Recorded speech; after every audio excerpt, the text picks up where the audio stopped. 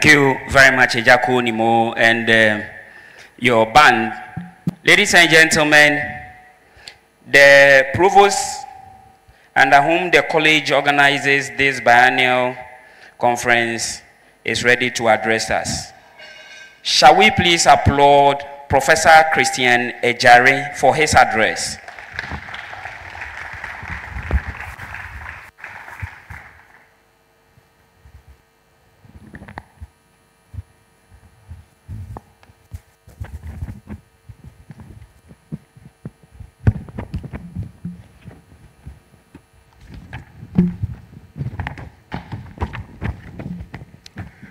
Good morning, everyone. Chairman, with your permission, I have to go through the protocol list because we invited them, so we have to acknowledge them.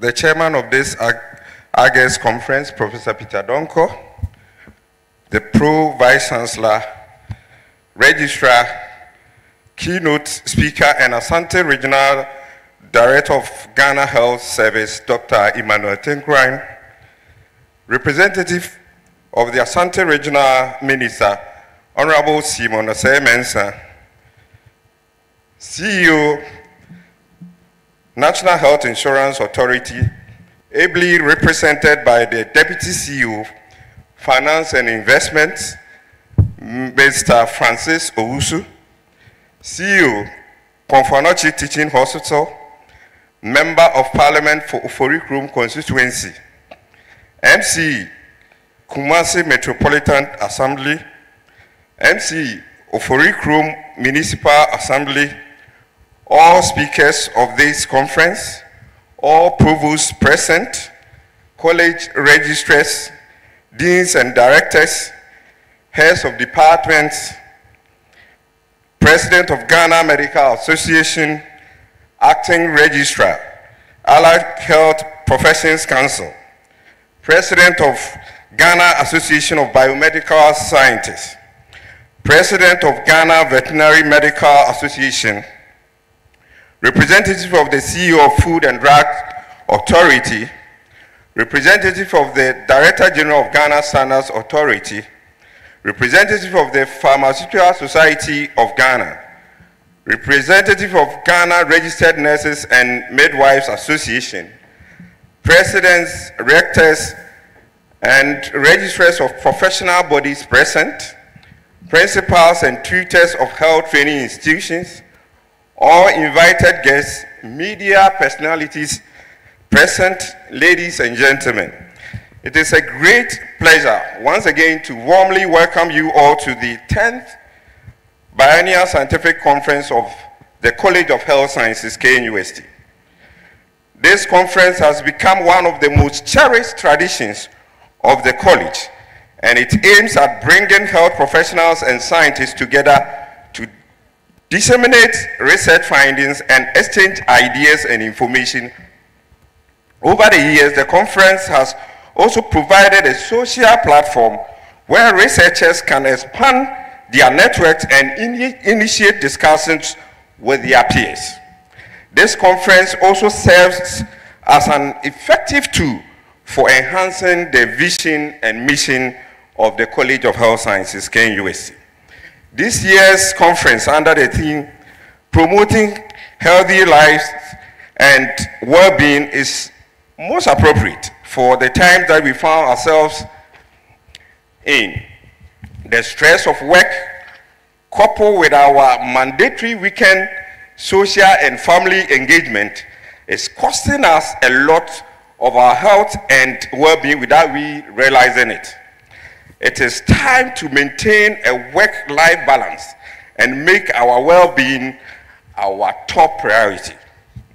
Research indicates that staying physically active can help prevent and delay a number of diseases, including some cancers, cardiovascular diseases, and diabetes. It is also relieves depression and improves our general mood. But the question is, how many of us undertake regular exercise? I believe you all agree with me that exercise is one of the unpleasant chores, and our busy schedules often do not allow us time to consider this at all. Like exercise, a healthy diet, we are fully aware, is essential for good health and nutrition. It also protects us from a host of non-communicable diseases. As health professionals, some of us are still oblivious of what constitutes a healthy diet. And even if we know, healthy diets do not usually align with our taste buds. So often, we choose to go to the unhealthy way.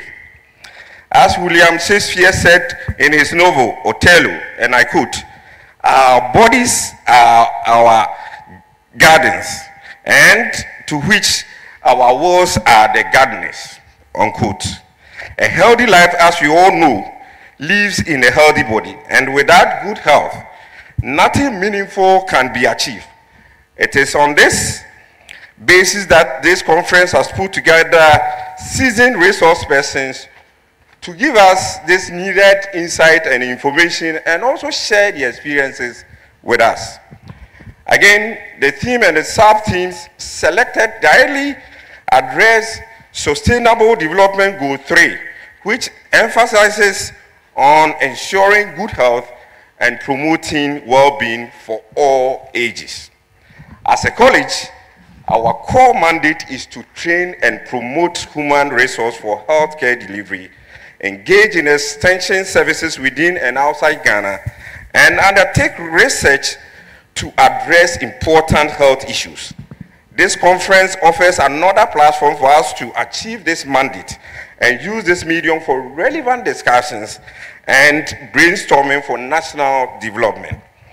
It is my hope that we will all have insightful discussions that will help promote attitudinal change for healthy lives and well-being towards the attainment of all human endeavors.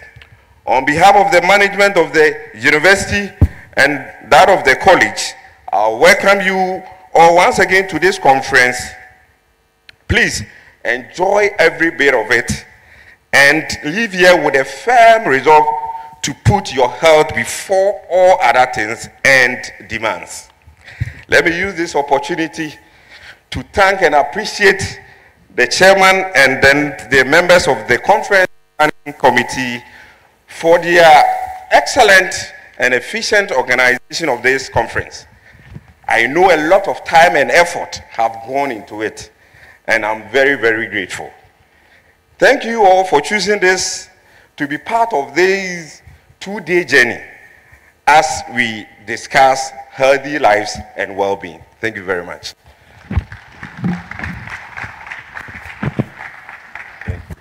Thank you very much, Provost.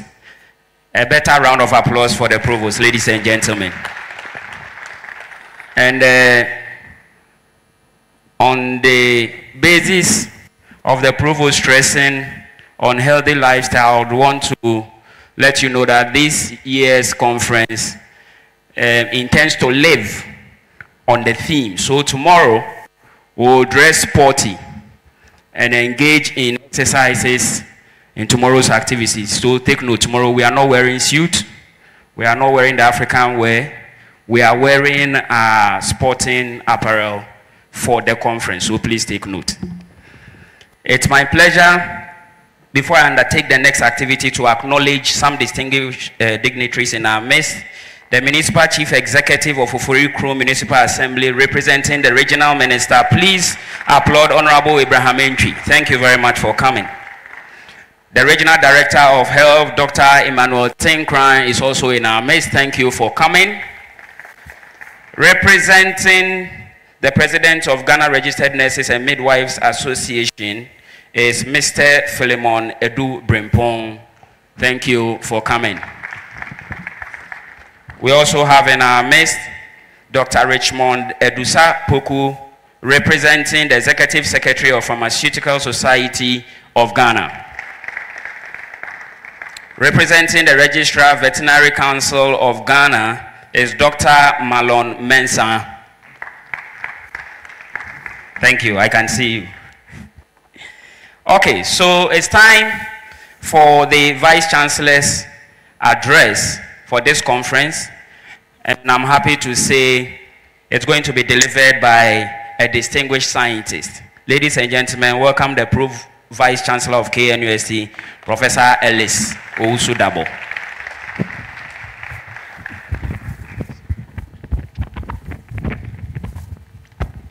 Whilst the Provost was speaking, I was entering, and he was talking about how busy sometimes we can be, and we even forget our schedules for exercising.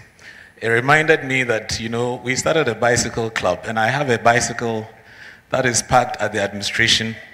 The last time the bicycle saw me, I cannot tell. The club that we started, many have been asking me, when is our next cycling episode? And I can't give an answer. It's a discipline to physical activity. And sometimes it's not easy at all, you know, getting these things underway. But it's part of the discipline and the culture of ensuring that physical activity is maintained in promoting healthy lifestyle. The chairman for this august occasion, Professor Peter Donko, guest of honor, Dr. Emmanuel Tinkrine, my very good friend, all speakers herein gathered at this conference, the registrar of this university, provosts, past and present, college registrars, the CEO of the Konfanochi Teaching Hospital. I was performing a function with him yesterday. This morning, this is the third function. I hope he is here, Professor Ochre Adai-Mensah, the CEO of the National Health Insurance Authority, the CEO of the Food and Drugs Authority, the Member of Parliament for the Oforikrom constituency, the MCE of the Oforikrom Municipal Assembly, also representing the regional minister, Metropolitan Chief Executive, the President of Ghana Medical Association, if you're here, the Acting Registrar, the Allied Health Professionals Council, President of the Ghana Association of Biomedical Students and Scientists, President of Veterinary Association of Ghana, representative of the Director General of the Ghana Standard Authority, representative of the Pharmaceutical Society of Ghana, presidents, rectors, and registrars of the professional bodies that are present, all other presidents, registrars of professional bodies present, principals of our training institutions, health training institutions, and the tutors who are here, invited guests, media houses, distinguished ladies and gentlemen. It gives me great pleasure to be here to speak for and on behalf of our Vice Chancellor, Professor Mrs. Rita Akosua-Dickson, who has had to be in Accra to chase a few other things. Amongst those is the book and research allowance, which should hit your accounts in a few, maybe it shouldn't be more than 48 hours. You should have your book and research allowance. So it's a reason why she is not here. She's going to chase. I was expecting a better round of applause, you know. Once again, the Biennial Scientific Conference is here, and it is with great pleasure that I welcome all of you to this conference. I wish to express my profound gratitude for attending this conference. This is a very, very important conference that was initiated by some past provosts who envisioned a healthy college to ensure that we lived by the dictum, practice what you preach. And that's why I'm excited about the fact that our moderator has told us that tomorrow we will practice what we preach right here in this room. And so for some of you who have not walked for a while, there should be some health breaks for them to walk around this building, moderator, so that they practice what we preach. This is the 10th biennial conference of the College of Health Sciences, and it promises to be a very exciting one and also insightful. The theme, promoting healthy life and well-being. Healthy lifestyles appear an overused topic, but you will agree with me that our health and well-being can never be overemphasized. Indeed, none of the SDG 17 would be achieved if the people are not healthy. Many countries, including Ghana, have adopted health policies targeted at reducing the risk of disease, particularly those of chronic, non-communicable in origin. These policies are aimed at promoting a healthy population by encouraging the citizenry to adopt healthy lifestyles and behaviors. It is a choice that you make. These moves, notwithstanding, have not yielded the needed results. And as we speak, it is official that Ghana is a dual burden country that is having both the communicable and non-communicable diseases. We are all fully aware that our overall health is impacted by our lifestyles and the choices and behaviors consequentially.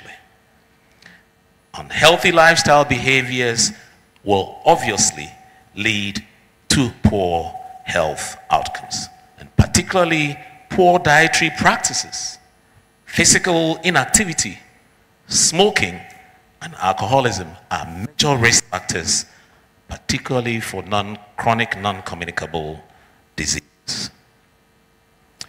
And these days, there are also all sorts of conditions that are overwhelming our health systems. For those of you who are listening to my Joy Online this morning, you hear about the discussion on dialysis and the overwhelming nature that, persons presenting with terminal renal diseases are confronted with. In fact, this morning I lost a friend to chronic renal disease.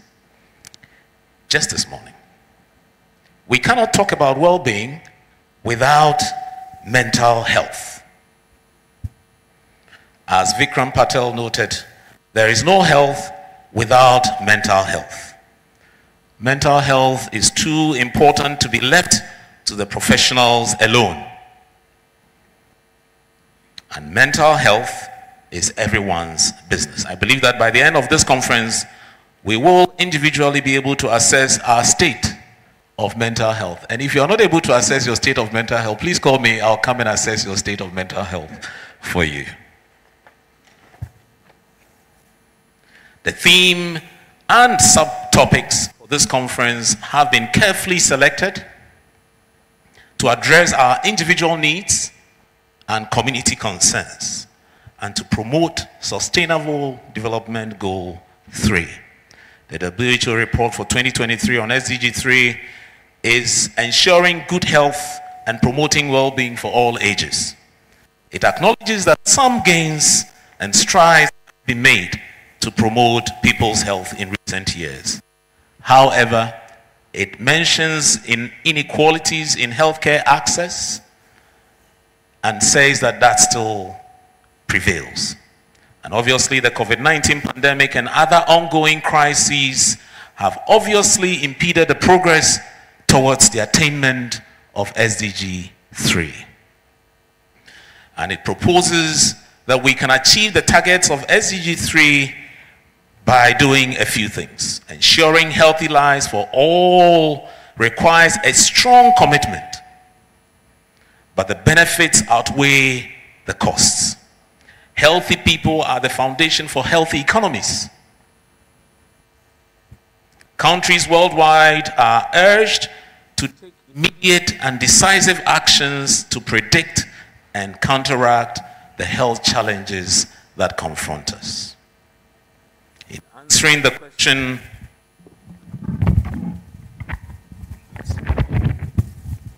the battery here has gone down.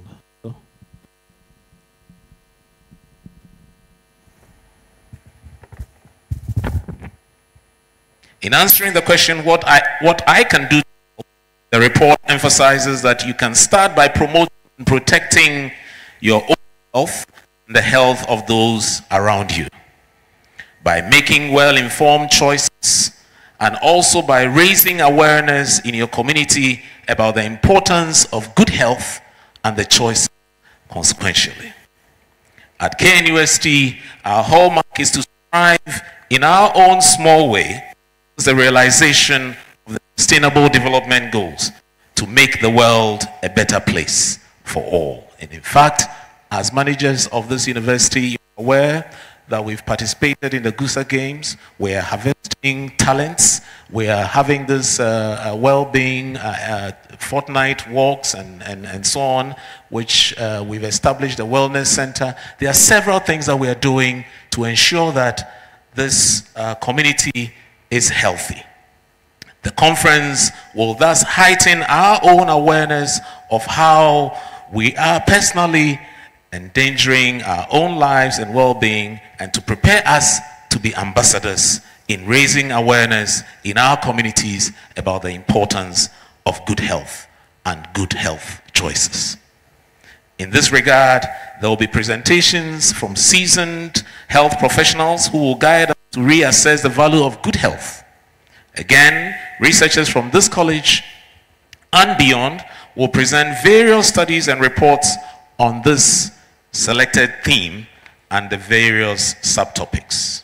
Of note are some distinguished speakers at this conference, and I'm speaking of our keynote, Dr. Emmanuel Tinkroin, the Ashanti Regional Director of Health Services, Mrs. Ifwa Owusu-Ansah, Principal Dietitian at Komfanochi Teaching Hospital, Professor Isaac Kingsley Amponsa, who is an Associate Professor at the Department of Pharmacognosy and the Head of Department for Herbal Medicine, Professor Moses Omuniyi Monday, who is the Head of the Department of Physiotherapy and Sports Science, Dr. Ruth Entry, a mental health practitioner at the Komfanochi Teaching Hospital, and a lecturer in behavioral sciences here at KNUST, Dr. Granting Tano, is a senior lecturer in the Department of Medicine at the School of Medicine and Dentistry here at KNUST, and a senior specialist, a consultant nephrologist at the Komfanochi Teaching Hospital. Let me end by this quote from Edward Stanley. Quote, "Those who have no time for healthy eating will sooner or later have to find the time for illness." End of quote. But to say, those who have no time for healthy living will sooner or later have to find the time for the disease that come with it. I am very hopeful that this conference will produce in us a changed mindset and a reorientation about our attitudes, and that would lead to choices that will promote health and make us ambassadors of healthy lives and well-being. Always remember what Henry Wheeler Shaw, the American philosopher of the 19th century, said: health is like money. We never have a true idea of its value until we lose it. End quote.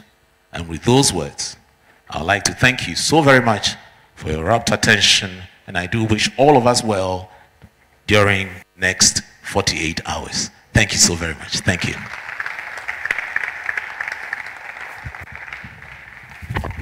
Thank you very much, Pro Vice Chancellor, representing the Vice Chancellor, for your address.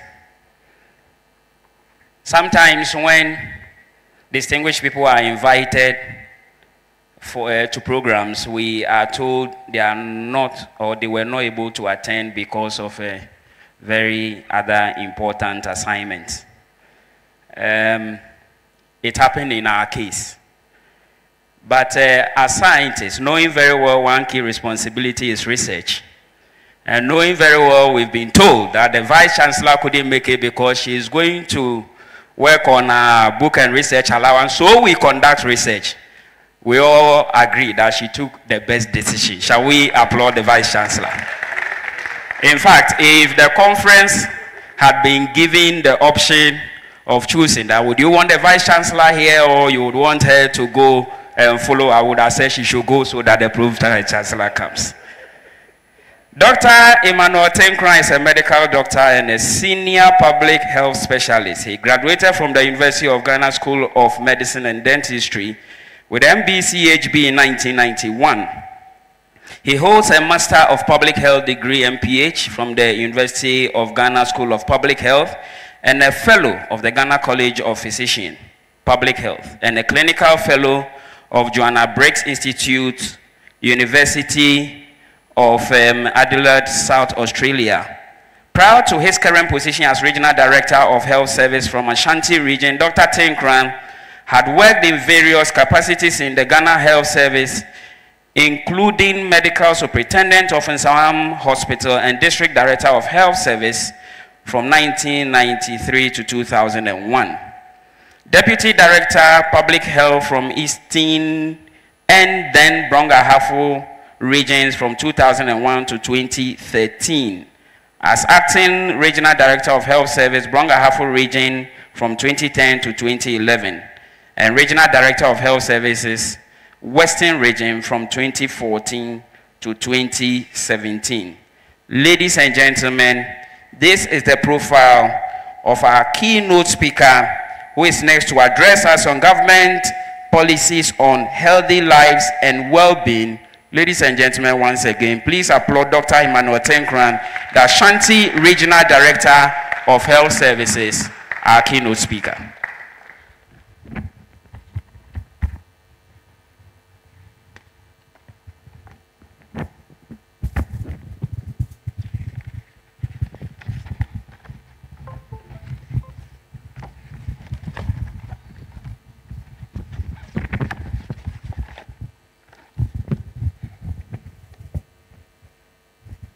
Thank you, and good morning. My brother, Professor Peter Donko, Chairman for this function. My brother, the Pro-Vice Chancellor, the Provost College of Health Sciences, Chairman, Scientific Conference Planning Committee, guest speakers, Dean of Colleges, distinguished invited guests, ladies and gentlemen. On behalf of Ashanti Regional Health Directorate, I would like to thank the Provost of the College and the Chairman of the Planning Committee for inviting me to give a keynote address at this conference. Professor Chairman, to attain healthy lives and well-being in Ghana, the government of Ghana has come out with policies and guidelines to promote healthy lives and well-being for all people living in Ghana. The need to promote healthy lives and well-being of all people living in Ghana is enshrined in the Constitution of the Republic of Ghana, Article 34, Clause 2, which amongst others require the state to ensure realization of the right to good health for people living in Ghana, irrespective of color, race, geographical location, religion, or political affiliation. It is expected that all political actors shall be guided by the tenets of this. Government policies on healthy lives and well-being is informed by several global health compacts, among others the UN Sustainable Development Goal 3, Agenda 2020 for Sustainable Development, International Health Regulation 2005, the Astana Declaration of Primary Health Care, Africa Union Vision 2063, the Africa we want. Policies are a statement of intent which guides our actions and thoughts. They are guidelines, rules, protocols, and direction. There are several government policies aimed at promoting healthy lives and well-being. Health is a fundamental human right and a factor for wealth creation and socioeconomic development. World Health Organization defines health as a complete physical, mental, and social well-being, and not merely an absence of disease or infirmity. health and well-being of Ghanaian population has improved in the last decade. Average life expectancy leaped up to 63 years. However, overall improvement in our healthy life and well-being has been slow from desired global targets. Average improvement of 50% as compared to 75% of our MDG 15 targets. Ghana has not achieved the desired level of health because we have not adequately addressed all the key determinants of health.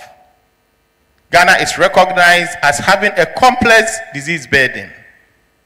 The major health problems include communicable diseases, maternal, perinatal, and nutritional diseases, malaria, HIV, TB, mental health, neglected tropical diseases, and recently, upsurge of non-communicable diseases. The factors influencing healthy lives and well-being include our physical environment, education, socioeconomic situations, population lifestyles, and demographic characteristics. Our national health policy. Ghana has a policy that is built on the primary health care concept. It's essential health service which is scientifically appropriate, that's evidence-based, socially acceptable, economically affordable, and universally accessible through community participation. It recognizes that health is a basic fundamental human right and a factor for creating wealth and social development. The principles are political commitment, intersectoral collaboration, community participation, and use of locally affordable technology. The primary health care defines the 3 levels of health care. That's the community, the sub-district, and then the district level.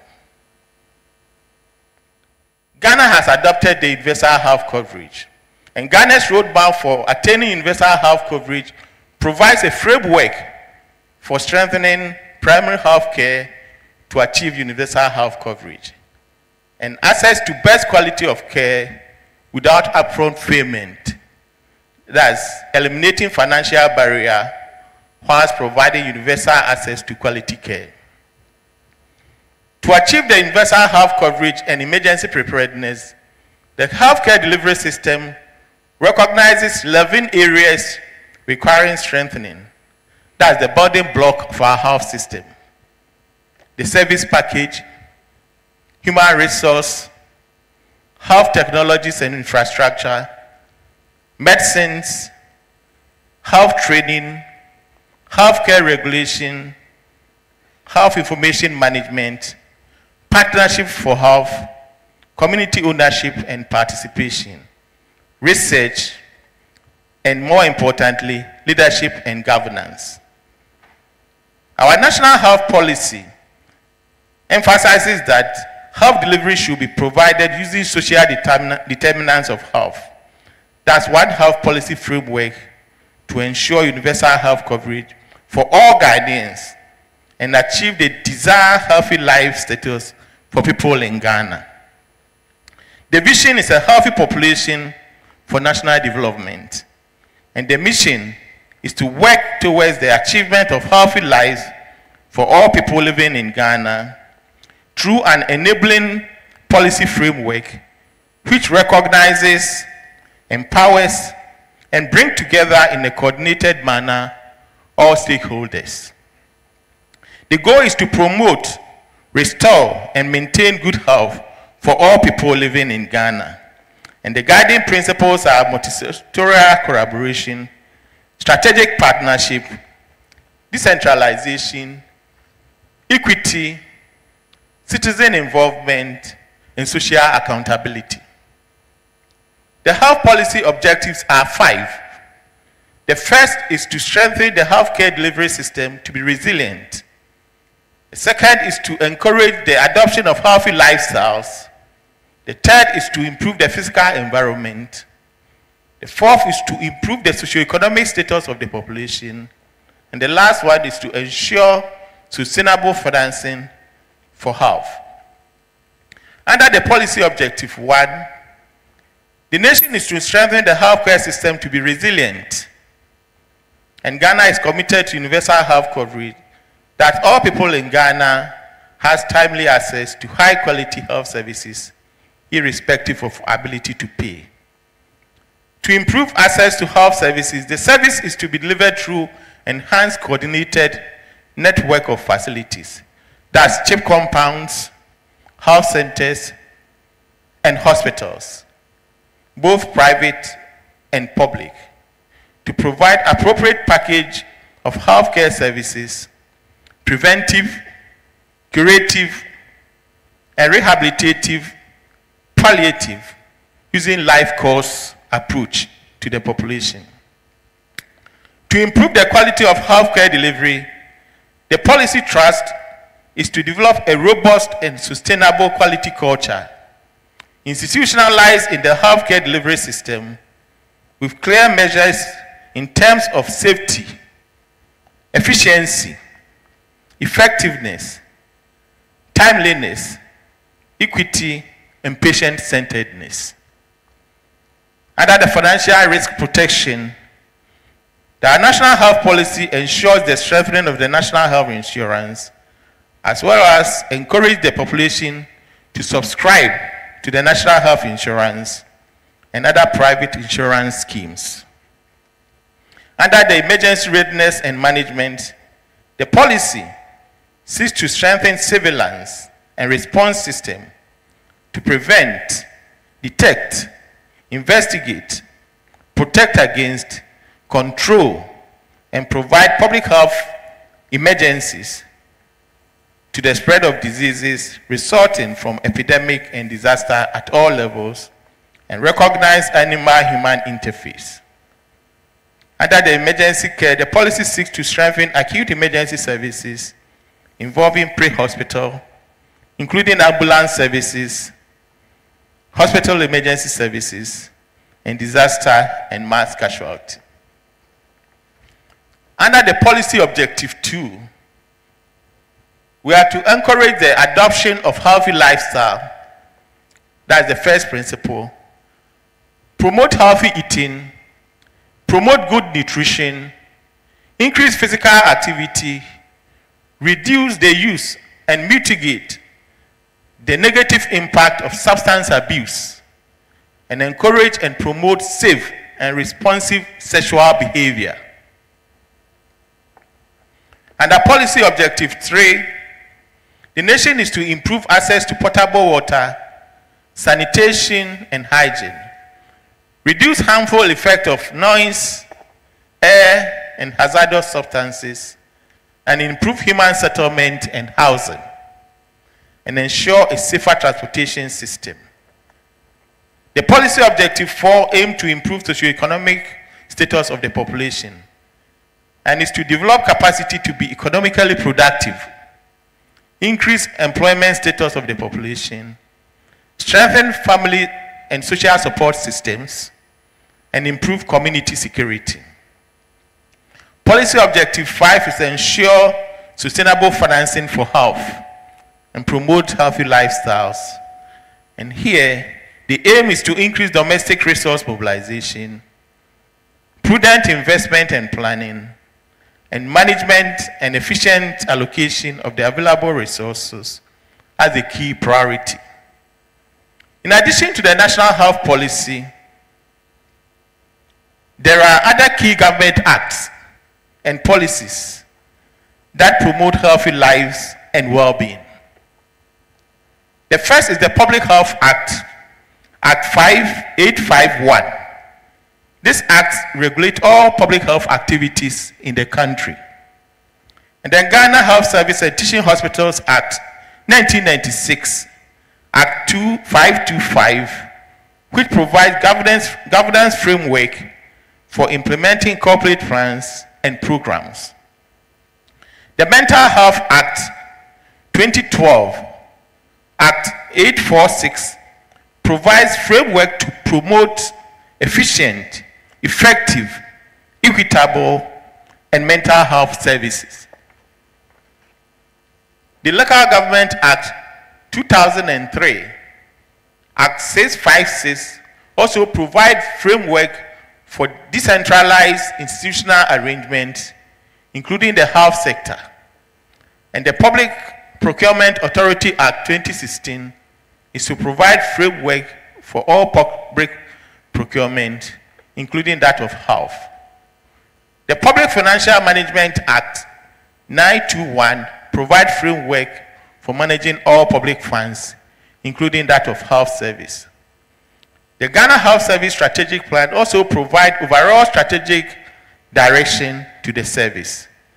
And the policy objective of the service is to improve universal access to better and efficient managed quality care, reduce avoidable maternal, adolescent, child, and disabilities, and increase access to responsive clinical and public health emergencies. Ghana Health Service Code of Conduct and disciplinary procedures provide guidelines for staff conduct and disciplinary procedures, whilst the Patient Charter provides framework for patients' rights and responsibilities. To help with the implementation of other programs, we also have program policies. And what will interest us here is the National Policy on Non-Communicable Diseases. The non-communicable diseases constitute a major problem in the country. The policy is aimed at preventing and controlling non-communicable diseases, including heart attack, stroke, cancers, and respiratory diseases. To promote healthy lives and reduce mortality in non-communicable diseases, this will be done through awareness creation and screening of all non-communicable diseases in our healthcare facilities, control of alcohol and drug use, mental health, promote physical activity, healthy diet, and stress reduction and emotional intelligence, and establishment of wellness clinics, and then referrals. There is also nutrition policy, which is aimed at developing strategies for nutrition activities and other interventions. The key strategy is to build capacity of proving effective nutrition, reduce prevalence of anemia, especially among adolescent girls, provide powder supplements, iodinated salt supplementation, and vitamin A supplementation. We also have health promotion strategy policy, and this policy is aimed at strengthening social mobilization and risk communication. And the key strategy is to achieve this through innovative communication, enhanced evidence-based research, effective decision-making, strengthening collaboration and partnership, and promote health in all policies for holistic solution. The Integrated Disease Surveillance and Response policy also seeks to enhance program coordination. The strategy is to build capacity, to improve risk communication, support laboratory operations, improve case management, and strengthening isolation and contact tracing. All these policies and many other key policies are designed to improve the healthy lives and well-being of all people living in Ghana. There is a need for political commitment, stakeholder engagement, resource mobilization to promote better life for all people living in Ghana. And thank you for listening. Thank you.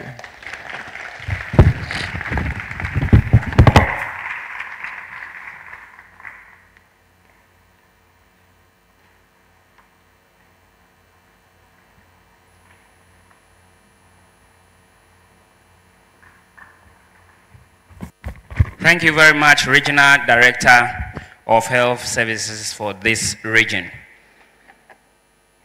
We have another interesting presentation coming up.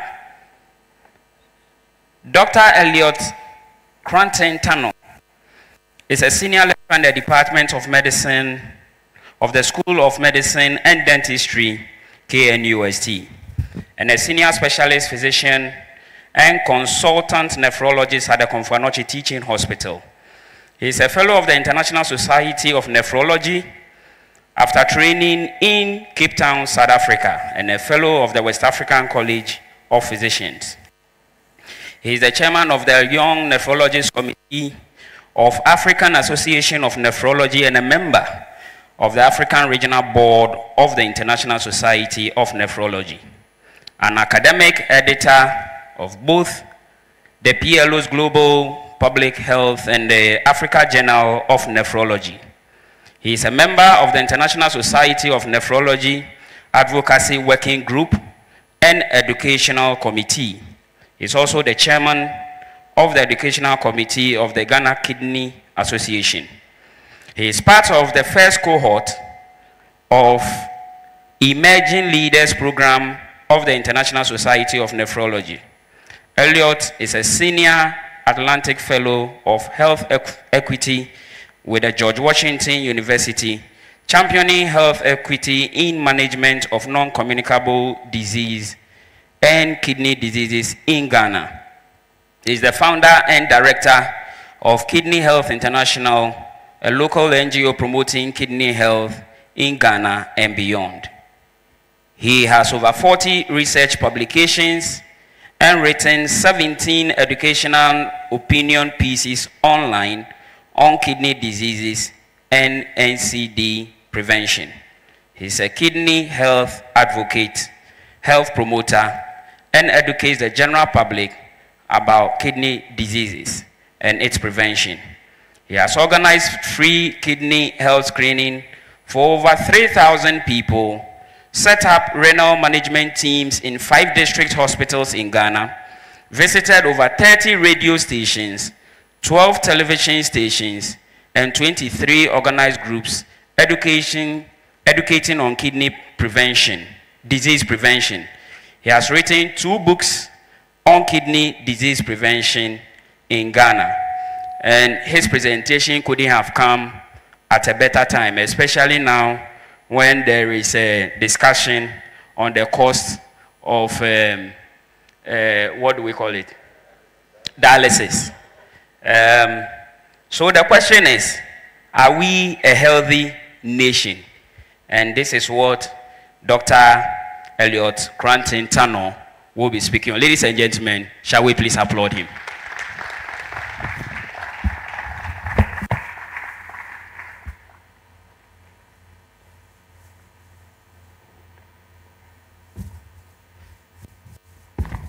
All right, thank you very much. I think I would stand on existing protocols so I can make some good quality discussion within my 20 minutes. I keep saying when I go and talk about kidney disease that 20 minutes is not even enough to talk about 2 kidneys. And this time around, I'm not talking about just the kidney, I'm talking about non-communicable diseases generally. And not just in Kumasi, but probably as a nation. So maybe permit me, Mr. Chairman, to bypass the existing protocols. And I'm hoping that after the discussion, we'll be able to answer this question. I was given this task to try and find out whether or not we are a healthy nation, and I'm not sure.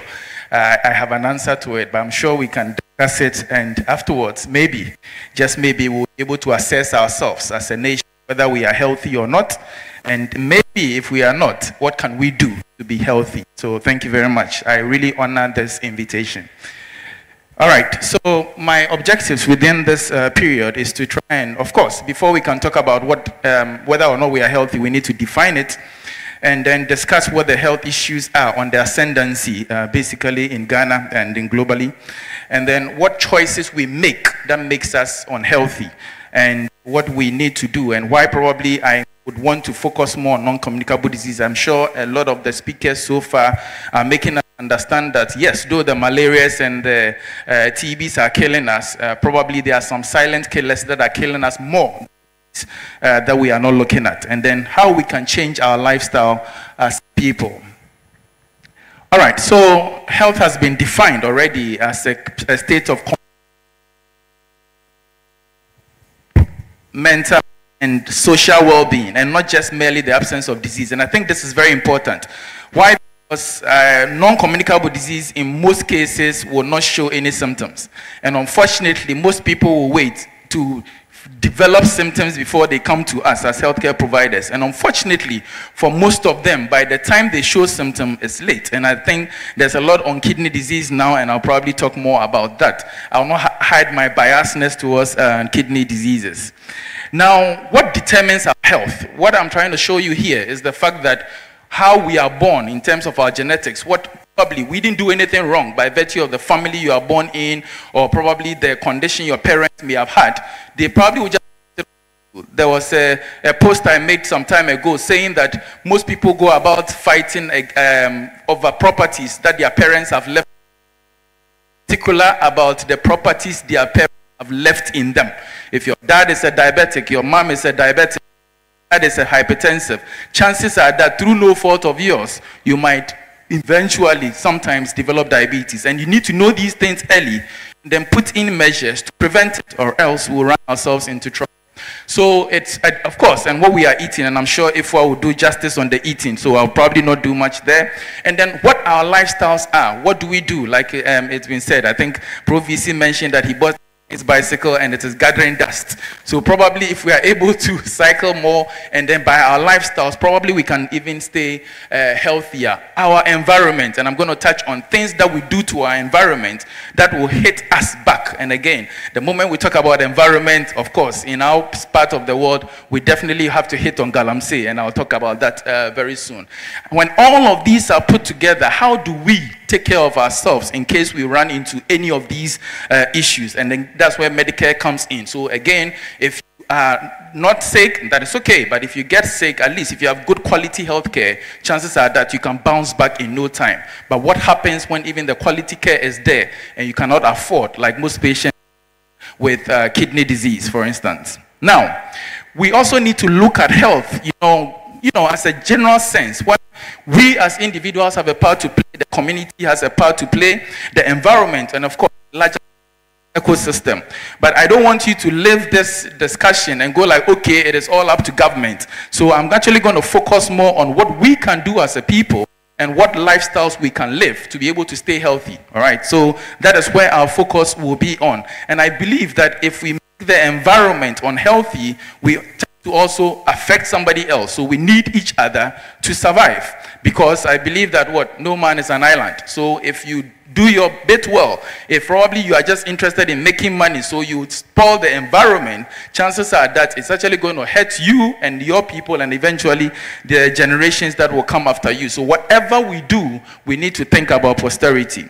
Now, I think this point has been made that instead of looking at health and sickness in that order, can we look at well-being or wellness, which I think is a very good concept. So let's not wait to get sick. Let's do things to keep being healthy and stay away from the hospitals. And indeed, we know that it goes beyond, sicknesses. It has to do with spirituality. Of course, you know how you get irritated when you don't have money in your pocket, and your blood pressures might go just because your wife is stressing you because there's no money at home. So all of these things come to play to be able to determine, how healthy or otherwise we are.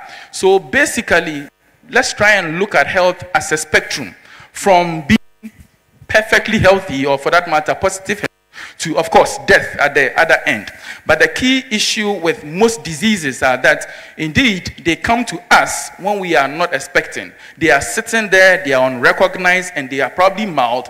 And more often than not, people gloss over them. And if you do that, we run ourselves into trouble. And we want to bring in the issue that, listen, let's not wait to get sick. Let's become more interested in staying healthy. And these are things that we focus more on, or else the disease becomes severe, and of course you may need to now get into the health facility. And again, depending on the state of your pocket nowadays, the way the health system has become, you probably might die of the disease that you suffered. Now, again, spectrum of the disease comes from building what we call risk factors in our part of the world. So the more risk factors you have, the more your chances of getting sick. The less risk factors you have, the less your chances of getting sick. But the point is that sometimes by virtue of just growing you increase risk factors. I made you understand by where you are born, the environment you are in, risk factors that build with time. Now, you are black alone. Most uncommunicable diseases, hypertension, diabetes, kidney disease, and all, by virtue of the fact that you are born black alone, increases your risk of these things. And that is about a bit worrying. Now, so I'll spare the females for a moment. You are a male, the risk of some of these non-communicable diseases higher than females. The moment they get to menopause, we all become equal. So that is what we need to know. Are you 40 and above, all right? Then again, risk factors begin to pop up. So indeed, these things I've mentioned, they are not big deals. They are not, something that is out of ordinary. But then you cannot stay as a 40-year-old black man and tell me that for the past year you have your blood pressure, or for the past 1 year you have not checked your sugar. You cannot, because these things are by themselves factors, and we need to be very careful about these things. Okay, now I mentioned the family in which you are born. Now, one of the interesting things I see, Mr. Chairman, in my clinic is that you see a young man, probably about 40, 45, who is bringing, let's say, the 60-year-old or let's say 65-year-old mom to the hospital. And you ask, okay, mom is diabetic. And you ask, have you checked your sugar, whether or not you are diabetic? And you say no. And I would ask mom, oh, mom, when did you develop the diabetes? So at 65, she tells me, oh, about 20 years ago. So, I mean, if you go back, she developed the diabetes as of the age that this gentleman is a mother. And he has not even considered the fact that I should also check mine. We are in a habit where we wish things off. Okay, it is not me, it is my mother. She didn't do things right. But then we need to be particular that these things might, come to us. And then again, what I'll say, we have become a generation of sitters, all right? So from probably 9 o'clock up till now, we have been sitting, and we'll be sitting for long. And that's why I got excited. I think tomorrow we are going to wear T-shirts, not sit for long. We are probably doing now. So generation of sitters, up in the morning, we sit in our we drive to our workplaces, we sit in our offices, we go back, sit back in our car, come and sit back at home, and the cycle continues. And all of these things are by nature risk factors that increases our risk of getting diseases. As scientists, so before we talk about anything, we need to measure what rubric or what criteria are we using for health. There are so many ways we can measure the health of a nation. The birth and death rate, by probably the life expectancy, which is actually the what is used, by the quality of life of a group of people, by the morbidities of specific conditions. Okay, people are dying from this condition, so we can measure health by that. The environmental risk factors is a way as to whether able to get could this be any better? Yeah, as to whether you can able to get some ambulatory care in case you get sick, and inpatient care. So all of these things are metrics by which we go to define health. Now I'll try and focus on the ones that will make a bit of more meaning to us in terms of morbidity of specific conditions, the life expectancy, and then the birth and rates, to be able to ask ourselves, the people, are we healthy? Now, let's start with life expectancy. So there's the current data. So I tried to compare Ghana to the rest of the world. So the country with the highest life expectancy is Hong Kong. So people are living up to 87.9 years. That's virtually 88 years for the females. And indeed, the country with lowest life expectancy is Chad, right here in Africa, which is 54.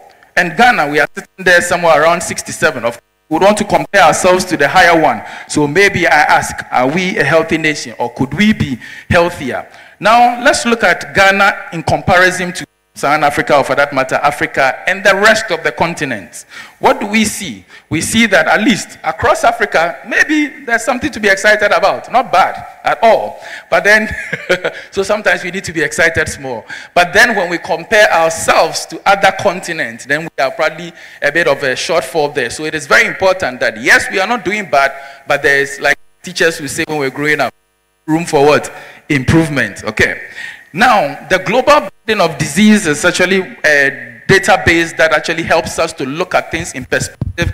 And if you go on to this, you are able to see how health conditions have changed over in terms of their in terms of the mortalities. And it is very important that we look at this to try and see ourselves comparing from maybe 2019 to maybe now, how well are we doing? So the most comprehensive worldwide data, and they actually have put together data sources, almost about 300,000. So probably this is something to work with. So let's look at this. I'm hoping it's projecting well, good. And we look at 1990. Am I getting a, okay, thank you.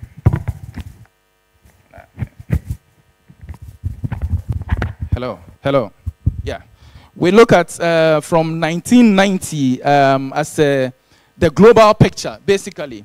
And just look at the top 5. I mean, just focus on the top 5. You realize that indeed, as of 1990, globally, cardiovascular diseases was still the #1. But we probably were not looking at it because that was not our problem in our part of the world.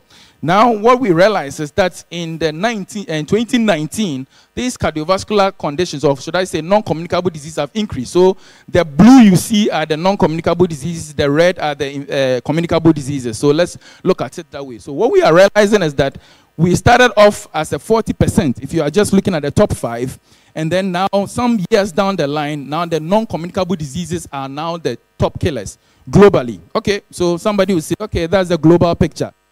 Who cares? So I'll probably show you what is happening in Ghana.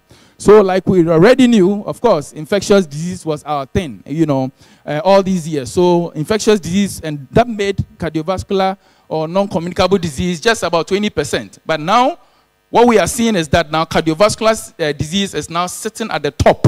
And this is Ghana. And then you are looking at 2019 already. So if they're able to put it together, chances are that we'll probably pull more non-communicable disease. And that is why we need to look here. Because the things that are killing us are not just the infections anymore, but it's non-communicable diseases. So what have we realized? From a 20% to also a 40%. And this is Ghana. So now let's zoom in now into what is really killing us. So there's global bird, and I'm sure maybe they didn't get their data source as well. So let's look at what the numbers are. How many are dying? Let's go to the mortuary and find out those who are dying, what is killing us. Okay, so I found this paper that actually looked at about 37-year review of people who have died in the university hospital in Accra.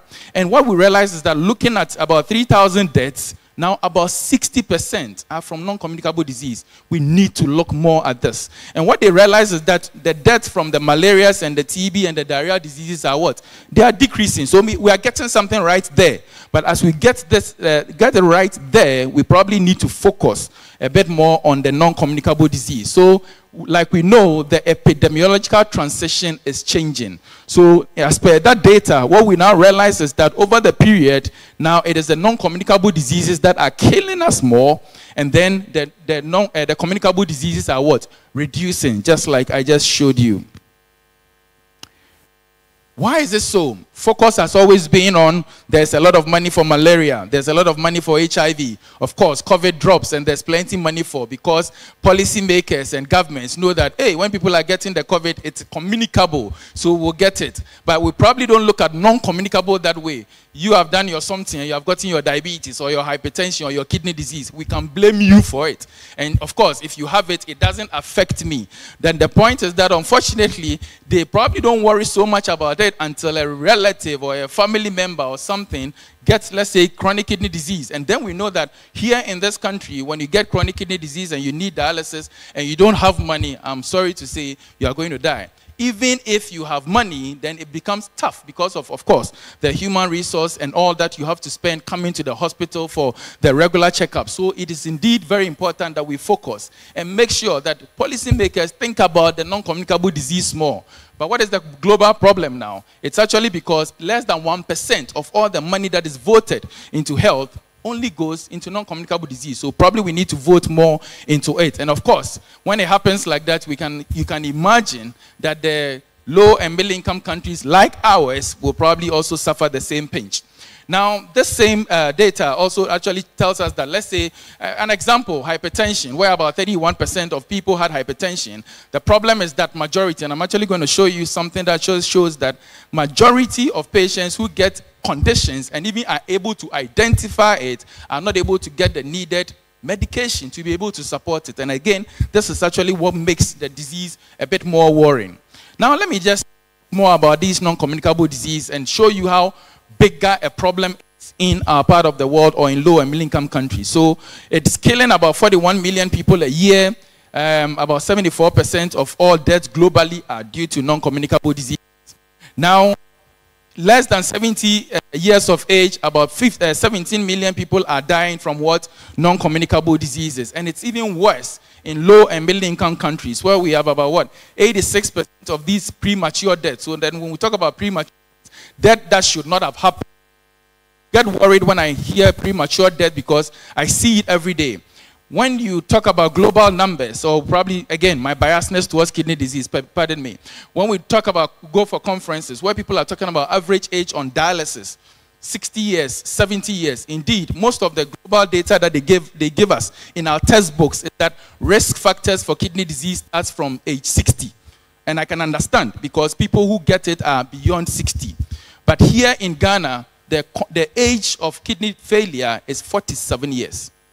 47 years. So personally, I have pushed those to 40 years that I believe beyond age 40, begin to ask yourself how well your kidneys are doing. So, and again, that's why people would die prematurely, people who probably should not have died. And that is why we need to focus on non-communicable diseases, for which is causing about 43% of our mortalities currently in Ghana. What are these non-communicable diseases? It's been mentioned. So, of course, cardiovascular disease, heart disease, stroke, and all of that, diabetes, chronic respiratory conditions, COPD, and all, late onset asthma, and all are actually big problems. And of course, the numerous cancers that we know about or know of are also on the ascendancy. Somebody keeps asking, is it now that they are increasing, or probably they were there? Chances are that maybe they were there and we're not picking, or probably through, again, our lifestyle, what we are eating and stuff, we are increasing our chances of some of these cancers. So why are we like playing the ostrich? If we don't identify the risk factors, how would we know these conditions and be able to deal or prevent these conditions? So it's important that as you sit, and I'm speaking to you, reflect on your own risk factors, and that is what will cause you to be able to make that effort to know how well your body is functioning. Because as you age, it is as you age.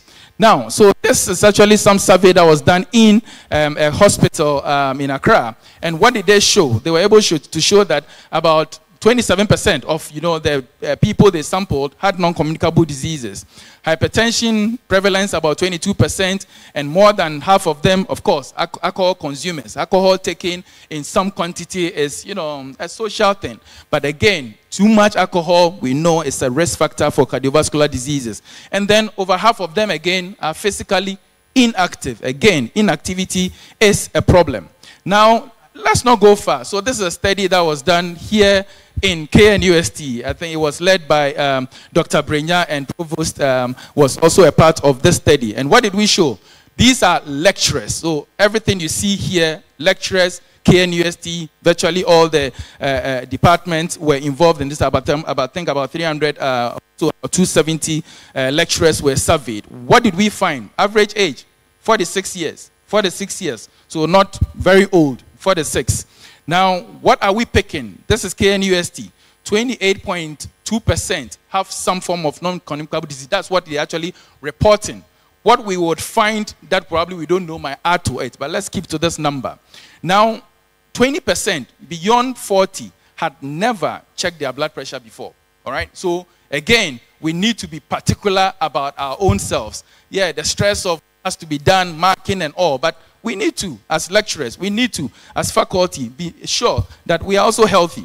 What did we find? That 66.8, so let's say about 70%, had hypertension, but 19 had do not often check. So the point is that even if you know you have hypertension, which was a huge number, about 66% with hypertension, now they were not checking their blood pressures. The key thing is that getting to know you have hypertension is one thing. You checking it and making sure it's controlled is the best. Knowing taking medications and not getting control, you still increase your risk of, death. So we need to be particular about this. Well, about almost 20% have diabetes, and about 80%, and that for me was the scary part, 80%, ever since they became lecturers, had never checked their sugar before. Average age, 46. You have not checked your sugar before. If you were employed, let's say 5 years ago, 10 years ago, 6 years ago, I don't know what. So let's pay particular attention to our health, I would say. Now, are we hitting targets in terms of our screening? Basically. So this was a survey that we did here in the Ashanti region, where it was a May measurement month. We're checking blood pressures, and we're able to check about 5,000 people's blood pressures. And this is Kumasi data. The mean age of the people we sampled was about 39. Prevalence of hypertension here in the Ashanti region, based on this data, was 37%. So 1 out of 3 people you see around walking in the streets above 18, that's actually what we used, have hypertension. So if I'm to count 3 people, chances are that one of you has hypertension. That is how common hypertension is. Now, the point is that, and I'm going to go through, there are a lot of 60s here, which I saw that I was a bit worried about. What are some of these 60s? People will check their blood pressure to pick that they were in the range of hypertension and did not know were 2/3. So people walking around thinking that, oh, everything is fine, and they had hypertension and they did not know were 2/3. Now, those who knew that they had hypertension and they were not taking medication, again, were 2/3. So, oh, you can't tell me, I know that I have hypertension, but do you take medication? Oh, I took for 1 month and I stopped. 2/3. Now, those who were taking medication, so these ones are, oh, yes, I know I have hypertension. Oh, yes, I'm taking medication. We check their blood pressures, and guess what? 2/3 also were not hitting targets. So if you go through this stream, you realize that even those who know it are not even controlling it well. And that is actually what increases the mortality. Again, the same risk factors: age, alcohol, overweight, obesity, and again, family history of hypertension were these risk factors that we found in this study. Now, let's look at some of the non-communicable disease we have. So these are various studies that looked at various non-communicable disease that we know. So hypertension, the systematic review in Ghana shows that about 35%. So again, 1/3 of people above 18 have hypertension. Chronic kidney disease, 13%. That is what our data shows. So if I count 100 people in this room, chances are that some 13 of you have some form of kidney disease. I'll repeat it. If I count about 100 of you in this room, chances are that some 13 of you have some form of kidney disease. And I need you to check your kidney function, because normally it doesn't show symptoms. And I think that is the one thing I always try to drum home. Now, diabetes is about 6.4%. This is actually what we have in terms of the prevalence in this country. So about 7 out of 100 people. Stroke, about 2.6%. Now, for cardiovascular diseases, the data I was able to get are hospital-based. So in the hospital, if we are able to survey people who have come normally, people with hypertensive heart disease, cardiomyopathies, and all, what I am showing now. So these are hospital-based study. The one that I showed you are general population. So that's why I can say general population like us. But these ones are hospital-based study. But what I'm trying to show you here are the fact that these things are there and people are getting them. Then the cancers actually are the ones I finished up with. So from the breast cancer, that's actually the majority: cervical cancer, liver cancer, prostate cancer. You are 45 years, your parent or your mom, your dad died from prostate CA or something. You need regular checks. You cannot wish it off, because sometimes it might be costly. Now, I just put the slide in after I talked on radio this morning, because now there's a topical issue, and I think VC also mentioned that, in the sense that now Kolebu decided to make it clear that, listen, now dialysis is more expensive than we thought it was. Now they've increased. So there's a post. This is just how somebody sent to me. Is this true? And the truth of the matter is, it is true. Why? Because the cost of consumables have gone up, and it's become more costly to manage patients with kidney disease. And that is why we need to be very particular about it. So now it's about 700. Comfanoche, or the CEO is not here yet. We've not increased our prices yet, so it's still hovering around. What Comfanoche does is, the cost of the dialysis, they say, is about 300, but you buy your this and buy your that. So together, it comes to about 500. But I'm sure, now that Kolebu has taken the lead, just maybe sooner than later, they'll be increasing it. But the point is that let's not wait to get a disease. Let's rather prevent it. And I think that is what I keep hammering. Let's prevent it. We cannot prevent it if we don't assess our risk. So what is the risk? Some of the risk factors I mentioned, I'm sure you have listened, and probably it applies to you. So don't sit aloof. I keep saying, you ask somebody, what is your shoe size? Oh, I wear 42, 46. I ask, what's your latest blood pressure? I have not checked it. Oh, what's your bra size? Oh, I wear something D, something C, right? Oh, what is your last sugar check? I've never checked it. We need to know our numbers. So I wrote, this article for Graphic Online where I just ask one simple question that, listen, just try to know your numbers. So take one day in the year. I suggested it could be your birthday. Instead of eating more junk food on your birthday, rather, why don't you use that to assess how healthy you are? You are 1 year older, your 1 year risk is increasing. So probably you need to see how to manage your risk. Oh, you've checked your blood pressure, it is fine. You checked your sugar, it is fine. Oh, your BMI is intact. You feel good about yourself, isn't it? Then you move on. Oh, we realize that, there's a bit of a problem. You start working on it. You probably get a cycle and you start riding to bring the weight down. And I think that will be helpful. And because of that, I tried to write a book. Again, because kidney disease is such a big problem and people know very little about it, I actually decided to put together, these are 20 risk factors. This is for kidney disease alone, which applies for most other things, which I believe that you can find somewhere.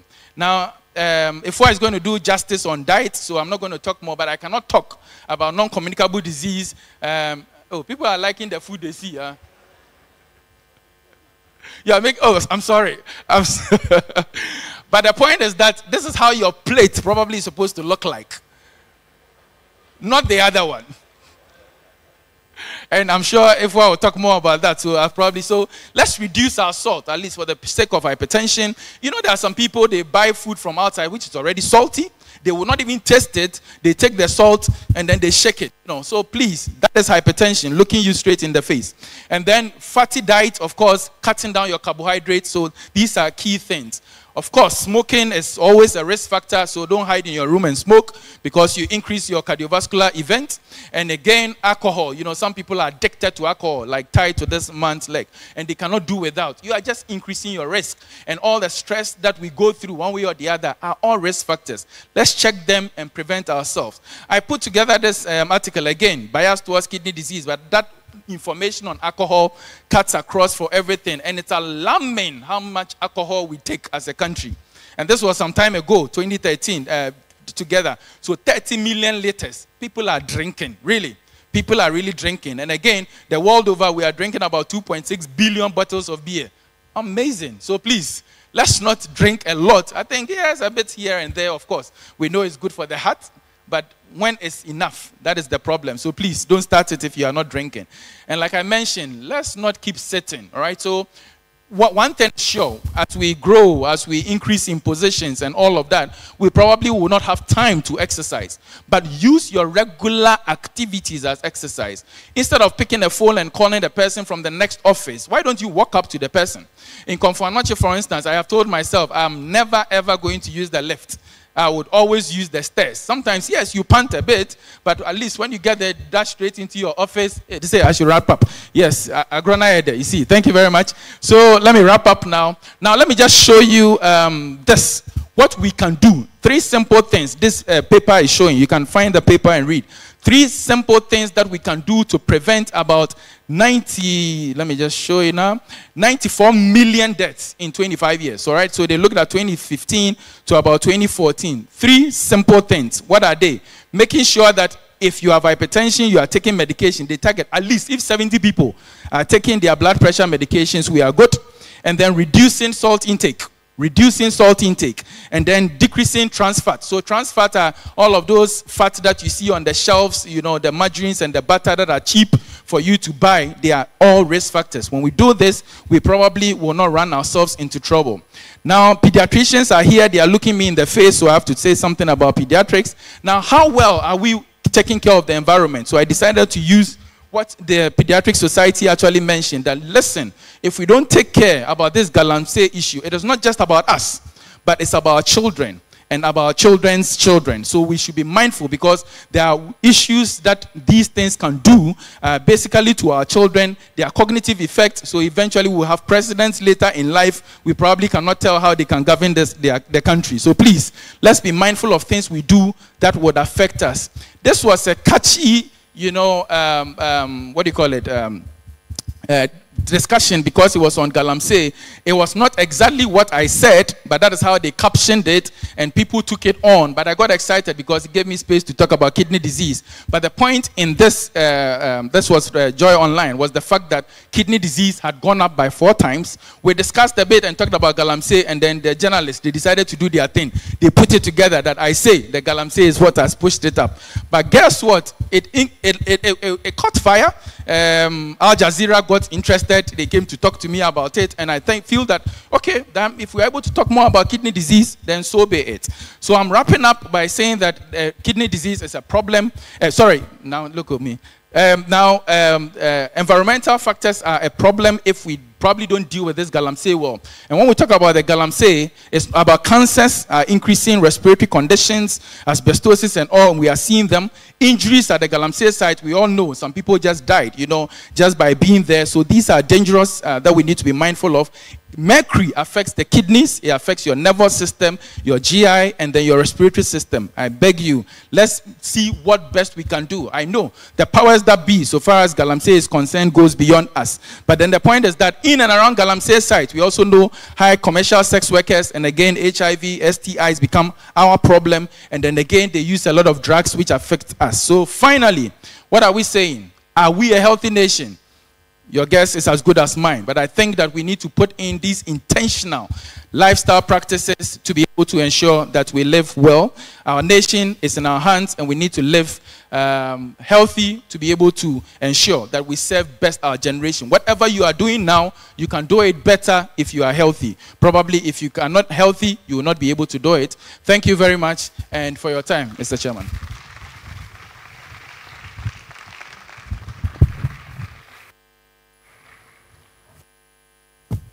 Thank you very much. Another round of applause for our second presenter.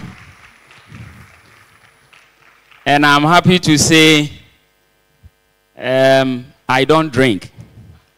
And since you said if you don't drink, don't taste it, that's good. I only tried some shandy just to feel how it is, but I don't know if you classify that as drinking. Please note that the T-shirt, the conference T-shirt you've been given, is what you will wear tomorrow.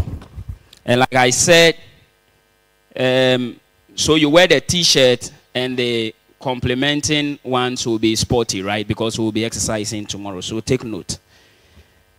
Representing the Director General of Ghana Standards Authority, I will please want to acknowledge the presence of Dr. Samuel Kofi Frimpong. Thank you very much for coming. Okay, so we've had 2 distinguished personalities, males, deliver theirs. Our third speaker is a very special creation of God. So before she comes, we'll have to pave the way with a musical interlude. Eja Konimo, please.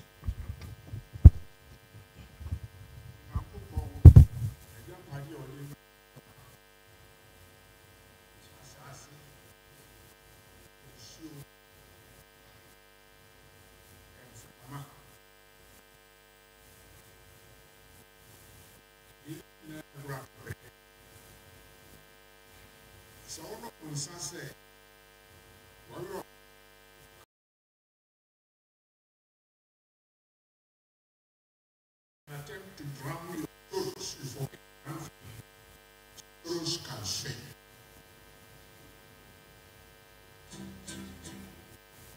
Oh yeah. Yes, I don't want this.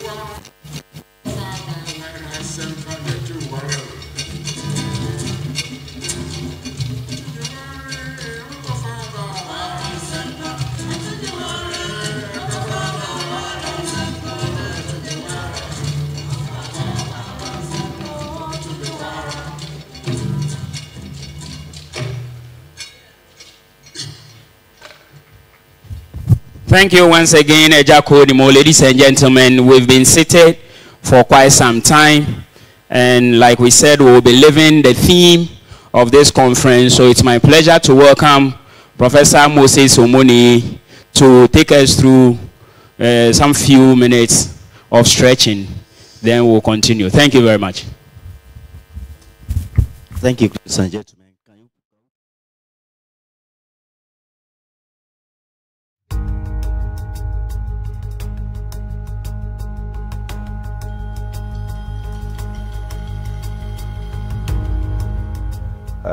We've themed this year's conference promoting healthy lifestyles and well-being. Many of the conferences over the past years have been on infectious disease and communicable disease. So this year, the planning committee, of which I chair, decided to have a look at the various issues of non-communicable diseases which touch on lifestyle. And so basically we'll be looking at various metabolic disorders and issues of stress, all of which could impact on our work here. We're going to have addresses from the Regional Director of Health Service, who will be looking at the various policies of the Ghana Health Service in terms of the SDG 3, which addresses healthy lifestyles. And then the rest of the speakers are all within the college here. We'll have a talk on lifestyles in general, looking at how they are impacted by non-communicable diseases such as hypertension, diabetes. There will also be some talk about how galamsey is impacting on some of these diseases by one of our senior lecturers in the Department of Medicine, Dr. Tano. And then we'll zoom into the whole issue of nutrition. Mrs. Osuansa, nutrition is important. We have many foodstuffs in this country. I believe that when we eat will impact positively on our lifestyles. But it's not just it, how we eat it, our portion sizes, etc. So we'll have some talk on that. And then we all know how important mobility is. We need to exercise.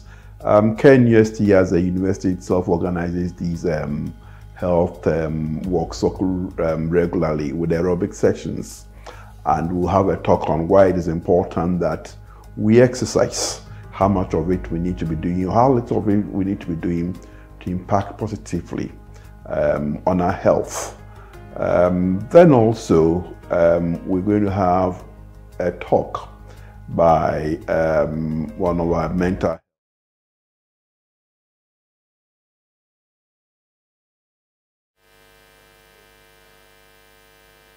All right.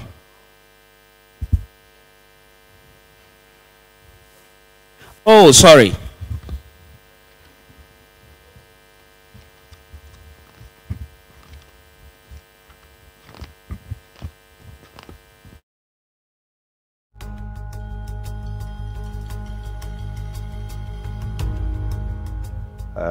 with themes.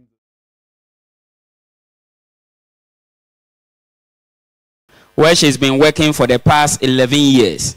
She is a preceptor for nutrition and dietetic student from the University of Ghana, the University of Cape Coast, Kwame Nkrumah University of Science and Technology, and the University of Allied Health Sciences. Mrs. Owusu Ansah is an of the 2020 African Nutrition Leadership Program and Mashaf Program in Israel, where she was one of a two-member team that won the best proposal for 2016. She has a special interest in making research in nutrition more practical and has worked with Premium Foods Limited from 2019 to date as a nutrition consultant to formulate and fortify cereal legume mix for the prevention and management of malnutrition in the general populace.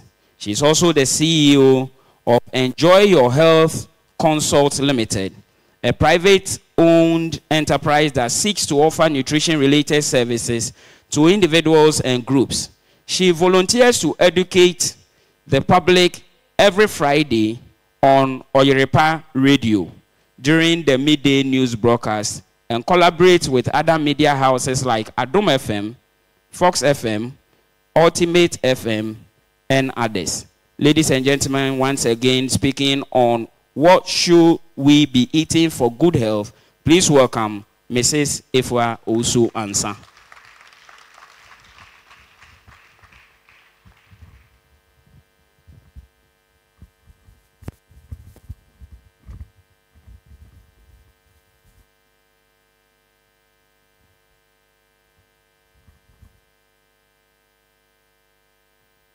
Good morning once again.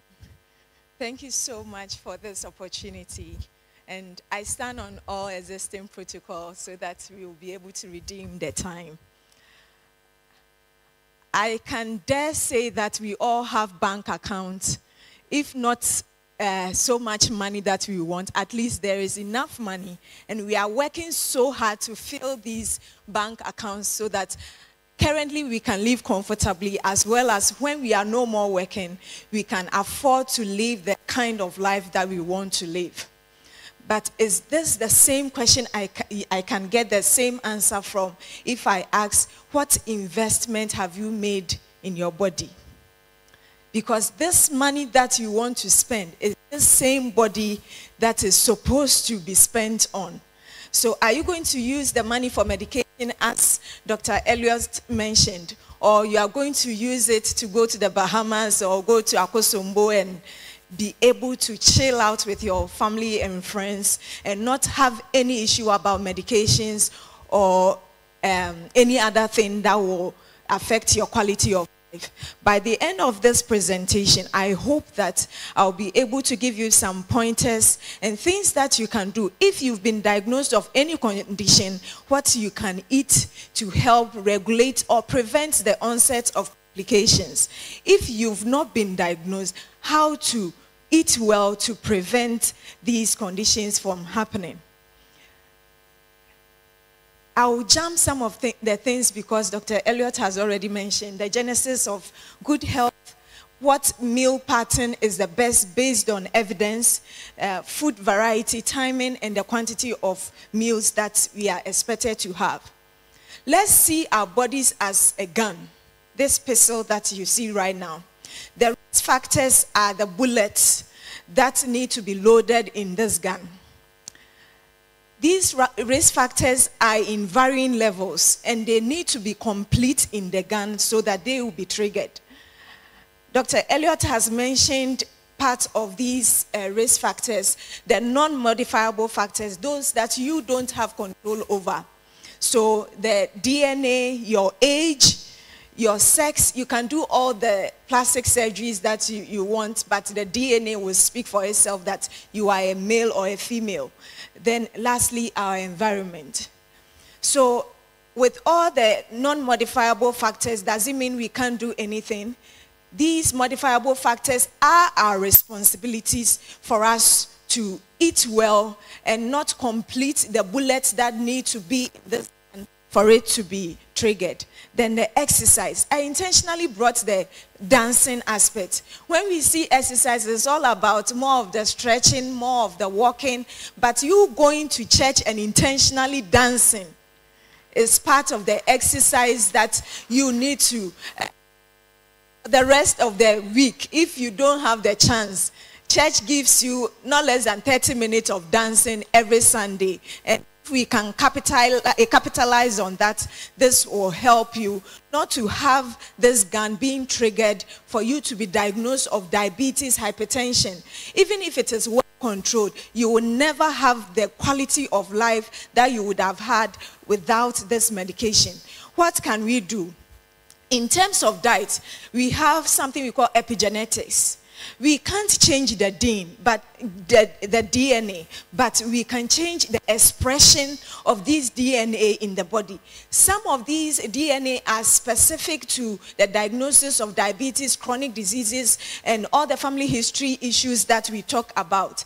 But nutrition is able to change when it might even delay or prevent the onset of these conditions. I will begin the diet, or specifically what we should eat, with a meal pattern.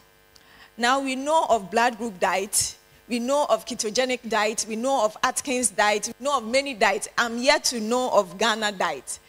But everything that we recommend is evidence-based. What is the evidence telling us? The meal pattern I'm going to recommend is the Mediterranean diet. It has stood the test of time.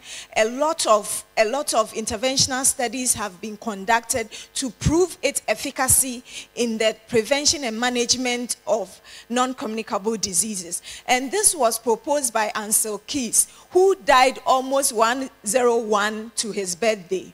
And he lived long. This was a diet, a traditional diet from countries that lived along the Mediterranean basin. And they realized that at that point in time, they had virtually no incidence and prevalence of cardiovascular diseases. So Keys wanted to find out what is different, what risk factor are they not contributing to the other non-modifiable factors that is causing them to have either no or very low levels or numbers of non-communicable diseases. And they found out that I will be giving you the components, but Mediterranean diet has been recognized by UNESCO as a cultural heritage for those countries that were studied, Greece and other countries, although France didn't join the study. It has also been recognized by FAO as an environmentally friendly and sustainable diet that, if we are to adapt, will help the environment as well as for us to get the best out of it. The components include daily consumption of grains and cereals, which Ghana we have a lot. It also includes olive oil as the main source of oil that we need to use. I know almost all of us are taking salaries, but it's difficult for us to buy 1 liter of olive oil for 300 Ghana cedis. And we can use that for within a week, it's gone. By the end of this presentation, I will let you know some of the ways that you can include olive oil in your diet.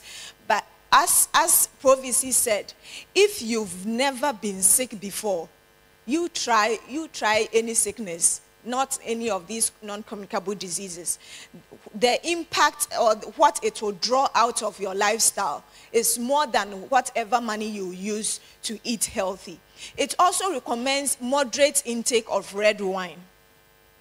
It recommends moderate intake of fish, poultry, eggs, sweets, and potatoes. And they say moderate, but in Ghana, with every meal that we have, there is fish or chicken or some beef in it every day. That's what we do. Then monthly intake of red meat. There is also regular physical activity. These are the components. Now let's go into the specifics. With the legumes and the nuts, we know they are high in poly and monounsaturated fats, which are very good for the heart. The fruits and vegetables contain phenolic and polyphenol compounds that are known to lower the risk of all-cause mortality for congenital heart diseases, type 2 diabetes, adiposity, and as well as colon rectal cancer. And resveratrol, that one we know about its benefits already. Olive oil is also known to have phenolic compounds that help lower the risk of these cardiovascular diseases that we are mentioning. Omega-3 is chiefly gotten from fish oils or intake of fish. The summary of the benefits of Mediterranean diet, it's known to lower lipid level, it's known to provide some antioxidative effect, it's known to also have anti-inflammatory effect, because we know for diabetes, for instance, is purely inflammatory disease. It's also known to modify the hormone and growth factors, as well as inhibit the nutrient sensing pathways. It's also known to regulate the gut microbiota. Now, let's go to the macronutrients, the food types. Carbohydrates. This study conducted by Campus, I try to use more systematic reviews as much as possible, which is almost the highest form of evidence you will have. It's known that not all carbohydrates are carbohydrates. We have good quality ones, and the quality ones are those that have not been sifted, polished, or sieved. So you have all the fiber content intact. And in Ghana, if you come to our Banku or Etsil, or we don't sieve them. These are whole grain foods that if we are to include in our diet, will increase the fiber content in our meal. What's the essence of the fiber? Fiber helps in sugar regulation, it helps with our weight, it helps with the intestinal microbiota by modulating their composition, as well as favoring the release of metabolites like short-chain fatty acids, which include butyrates, acetates, and propionates. In terms of protein is a study done by Agnes Pedersen. It showed that in the population that they used, animal protein was positively related to obesity in men aged 40 years to 55 years. But vegetable protein was rather inversely related to obesity in the same population. It also realized that there was an inverse relationship between soya bean intake and LDL cholesterol, which we know is the so-called bad cholesterol. It's also known that the vegetable oil provide an inverse relationship with all-cause cardiovascular mortality. These are the benefits comparing animal protein and proteins. With fat and oils, it's not every fat that is fat. This study, from the evidence that they got from the systematic review, showed that it is best that we replace saturated fat with poly and monounsaturated fats. And I already mentioned the source of poly and monounsaturated fat. These are from the seeds, legumes, and the nuts that we will eat. The saturated fats mainly are coming from our animal proteins. And they are the ones that line our vessels and increase our likelihood of being diagnosed with any heart disease that is related to the vessels. Then this study also proposed that we should avoid industrial trans fatty acids. These are the baked goods, the biscuits that we eat, no matter how high fiber it is. I won't mention any brand. So far as commercially baked or fried, so our bofroats, Ghana bofroats, all our spring rolls, and the meat pies, these are all high in trans. And this is not to be reduced. We are supposed to avoid them as much as possible. Someone will say, I'll go for meetings, I don't eat those. So what can contribute to that? In your homes, how many times do you fry in the same oil? Mostly in Ghana, we fry in it till it is dark. Then we use it for shito. And that kind of oil is very high in trans fat.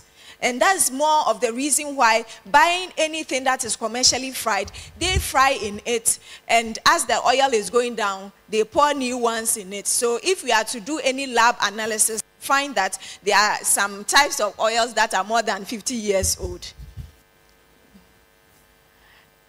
In terms of the meal variety, diversity, it's like a team. As a family, we all have our bats, the character or the behavior that we are praying to God to help us to live away or not to do again. The same way, if we are to vary our meal choices, what is a negative in one meal will be a positive in the other. So it will tend to balance things out. This study conducted by, I think this study showed that there is, in terms of kidney disease, high dietary diversity is able to increase the estimated glomerular filtration rate. So you just varying your diet, not getting stuck to your supposed favorite food. I am a fancy coming from Winneba, so I like my dokon etzel, and we say that one is paracetamol. We eat it breakfast, lunch, supper. It doesn't mean that so far as I'm not adding so much oil, it's a healthy meal. It is, but I am not diversifying it, so I am not able to get all the nutrients that I'll be able to get from other nutrients or food items. This study was done in Korea among Filipino immigrant women, and they found out that women who were able to diversify their food or have more food choices had lower abdominal obesity. And we know for diabetes diagnosis and most of these cancers, it's just your missed session. A study done here in KNUSTas found out that in Ghana, using BMI as a predictor of cardiovascular disease is not the best one. Ours is the missed session, our waist circumference. So if you think you have sikaflow, or because you gave birth to 5 children, you have that excuse. It's really a risk factor for you to be diagnosed with any of these conditions. The timing of meals. Rochelle Davis found that you eating at outside the regular daytime hours poses a lot of risk to your life, or in terms of puts you at higher risk of being diagnosed with any condition. Why do we say that? It's known that eating, especially in the night, and most of us, we are working late. Oh, I'm chewing vegetables, or I'm eating fruits, as an excuse for us to eat in the night. It's known to change the metabolism of nutrients during the day. It also disrupts the microbiota as well as your appetite hormone. So you just eating late in the night, thinking that it's something healthy, so far as the timing is wrong, whatever you are eating is wrong. This study also found that in terms of meal frequency, those who eat more than 2 or 3 times in a day, they have higher risk factors for these non-communicable diseases. How can we do that? Most of us pick on foods. In our offices, we have biscuits, we have nuts, and we have these almonds, pistachios in our offices, and we keep munching on them, thinking that they are healthy. But you are not giving the body enough time to assimilate what you have eaten. So it becomes a risk factor for you. And it's known that regular periodic fasting period also gives the body enough time to really reset itself and give you a better life or well-being. Some of the benefits of eating at regular times or in terms of meal frequency is you are able to reduce inflammation level. It improves it reduces your stress resistance as well as increase your autophagy and modulate your microbiota. I'm mentioning microbiota. It is something that is part of our immune system that if you are to improve will help you to have a healthy life. meal quantities, we know that in terms of portion sizes, if you eat your meal as a typical Ghanaian, you will grow bigger in terms of your weight, because we concentrate more on the carbohydrates to fill us up, and some of us will eat our fufu and throw away the soup, because that is what we think is healthy or is good for us.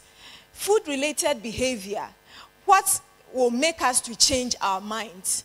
There are many things that we can do, but this study found out that nutrition education, as you hear every day, will somehow push your conscience when you see your plate and will let you ask many questions about your diet. But amongst children, they found out that whatever they will do in relation to nutrition is about what parent is modeling. So if you are not doing the right thing, if you are not walking your talk, then please forget it. Your kids will not also learn anything healthy in relation to nutrition.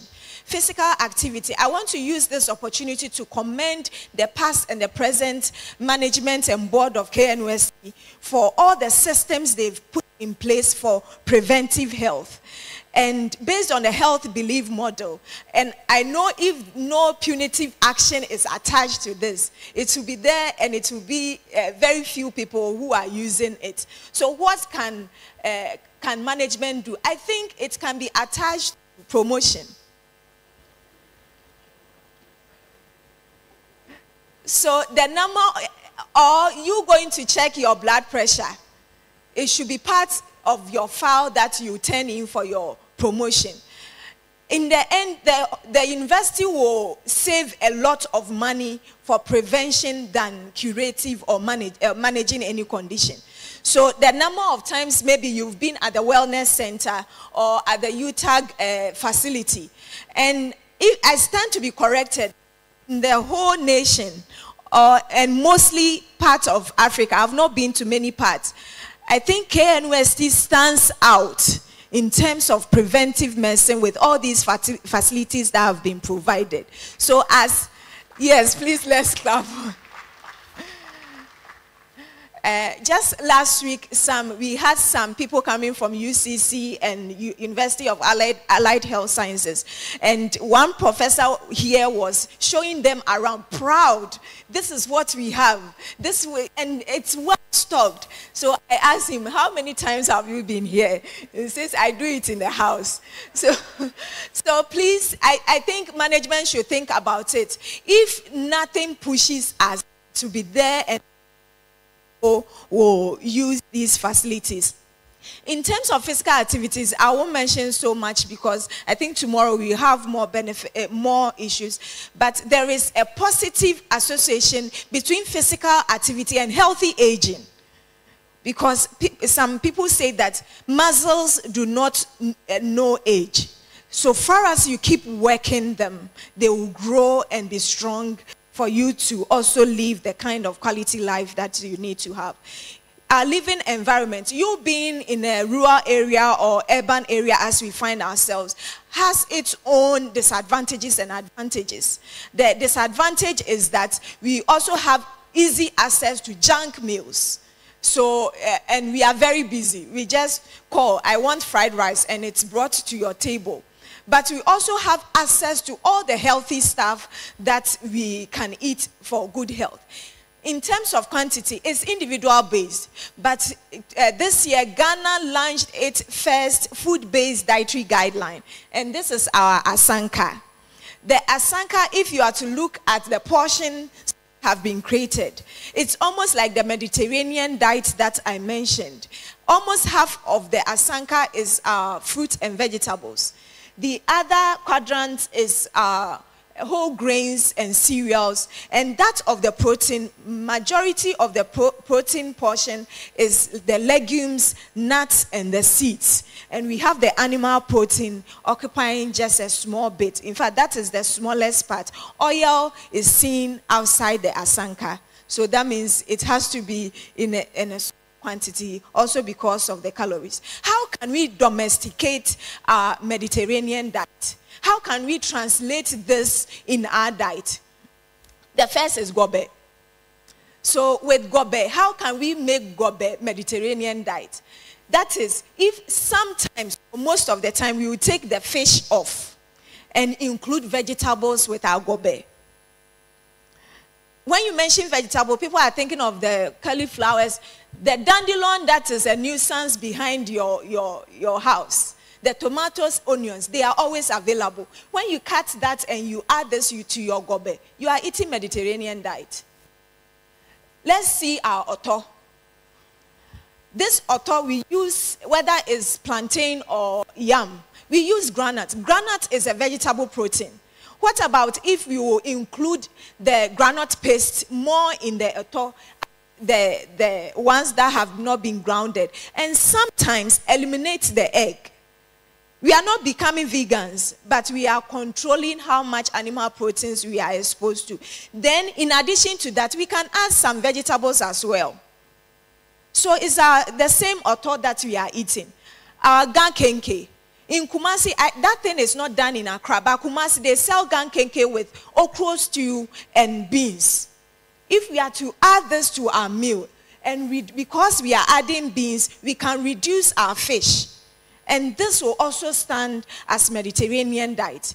Our wache, high in vegetable protein. And our papransa, at first our papransa was done with roasted corn, just roasted corn that has been milled. Now it is winnie maize that is being used for. And this already is mixed with soya bean and granite. So even if I don't add any fish or anything, koto, but there can be a propansa without koto. So, you can, a child or anyone can eat this meal alone without any animal protein, and you will still harness all the benefits that you need. Our abom, we have different types. In terms of food diversity, as I mentioned, the benefits. In Ampesi, we have sweet potato, which Kumasi they call abrojoma. We have the cocoa yam, we have plantain, we have yam, we have the water yam. And these are all healthy choices that if we are to change, depending on the season, if it is in season, we make use of such foods and we will be able to get all the benefits. Now we come to our fufu. The light soup, look at all the animal protein on it. Once in a while, if you are eating this, it's fine. And note that all the oils on the fufu is saturated fat. And that's what we are supposed to replace with mono and polyunsaturated fat. The granule soup, granite itself is a vegetable protein. But I can't imagine granite soup without any animal protein. It would be nice. So we can also include some fish or the chicken. If we are eating our chicken once in a while, this can be included. And we have our palm nut soup also represented.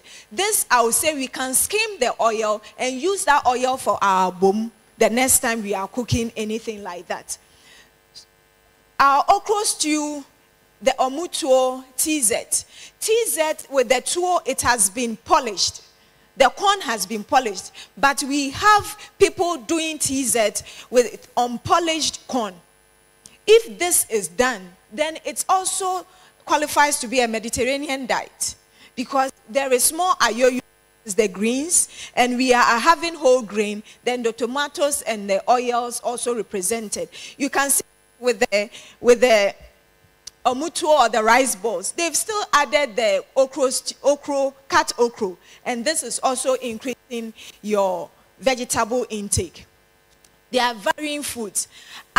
Intentionally bringing all these things before the rice because Ghana now all our food is becoming rice. But there are many options. This is even limited. When you cut across the nation, there are many options that we have. And the ingredients are always in our market that we can make use of. The foods are many. But look at the gari photo. It's typically a central region food. But we can do this with maybe red beans added to it, some more vegetables to it. You can flake your mackerel, roasted mackerel in it, and it also qualifies to be a Mediterranean diet. All that we are saying is, then our last meal. I intentionally brought this porridges the last, because we think porridge is always a breakfast meal. But we can use this as our supper and eat our kenke in the morning.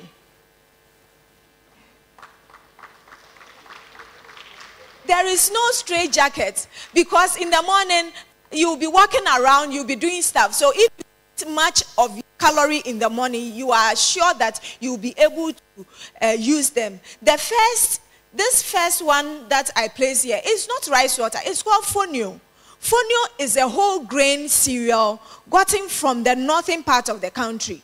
It is very good for sugar control as well as for weight management. And I know most of you have not even heard about that, but it is in the market. If you cut these bananas and add to it, add your groundnuts, you are good to go even without milk. This is our wheat porridge. This is our Hausa cocoa, but it should not be sieved.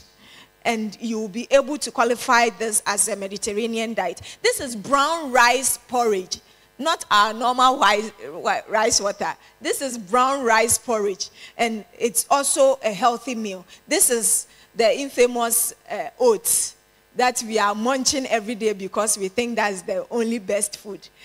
The Tom Brown, which is also already balanced. Then we have sorghum.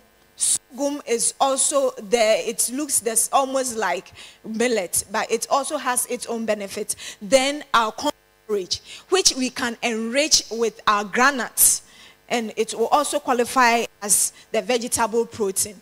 So in conclusion, if we are to look at our meal frequency, the timing of our meals, the choices in terms of carbohydrates, protein, fats, and oils, trying to replace most of the animal protein with vegetable protein, and eating those animal protein once in a while, because they also have their role to play.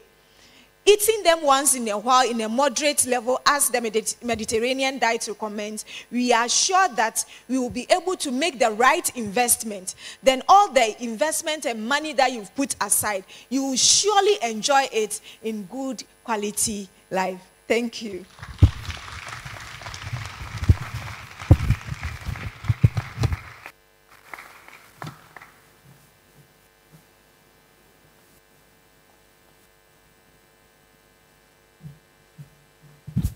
Thank you very much, ladies and gentlemen. Shall we please applaud her once again?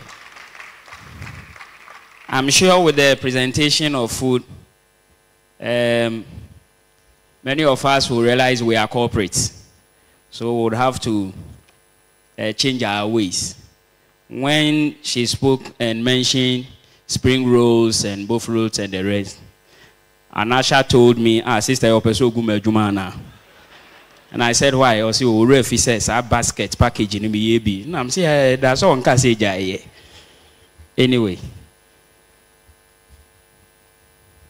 we are drawing close to the end of the program. It's my pleasure to welcome Dr. Mrs. Linda Bacha Deborah for the vote of thanks.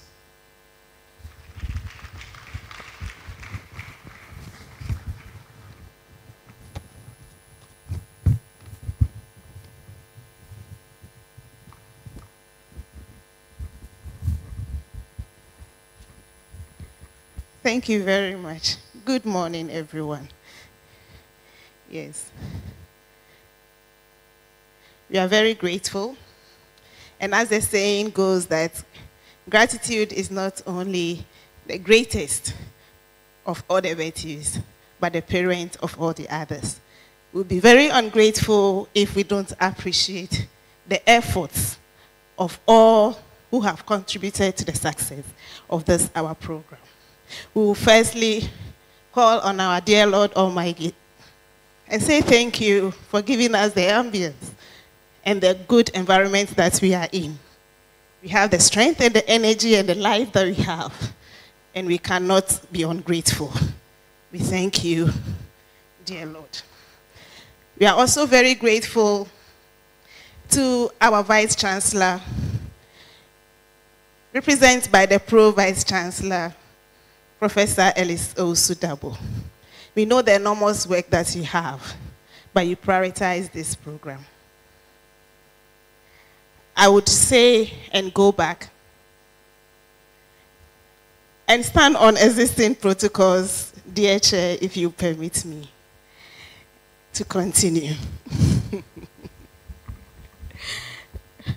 We thank the Chair, we thank all registrars here in present and the deputy registrars from our great institution.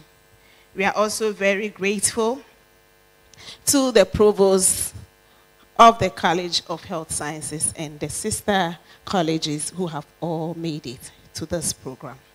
We are very grateful to you for being present here. We are also very appreciative of the dignitaries that have gathered.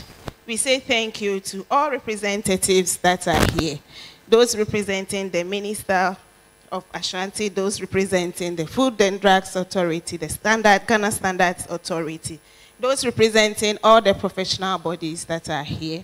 We are grateful to all principals and representatives of the training institutions that made it to our program. We thank you so much. Our deans and directors, we cannot continue without saying thank you and appreciating your presence in our midst. Thank you so much. We have heard so much. We have to move on, either change our lifestyle or maintain our lifestyle.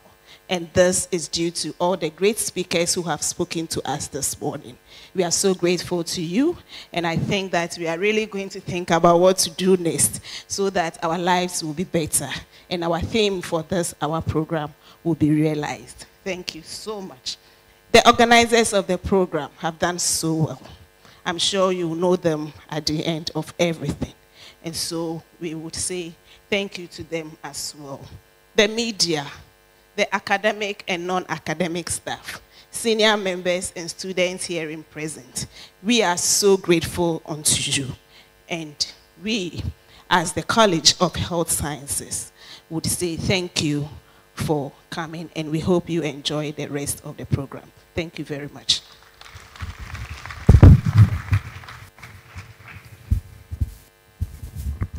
Thank you for the vote of thanks. I respectfully invite the chairman for his closing remarks.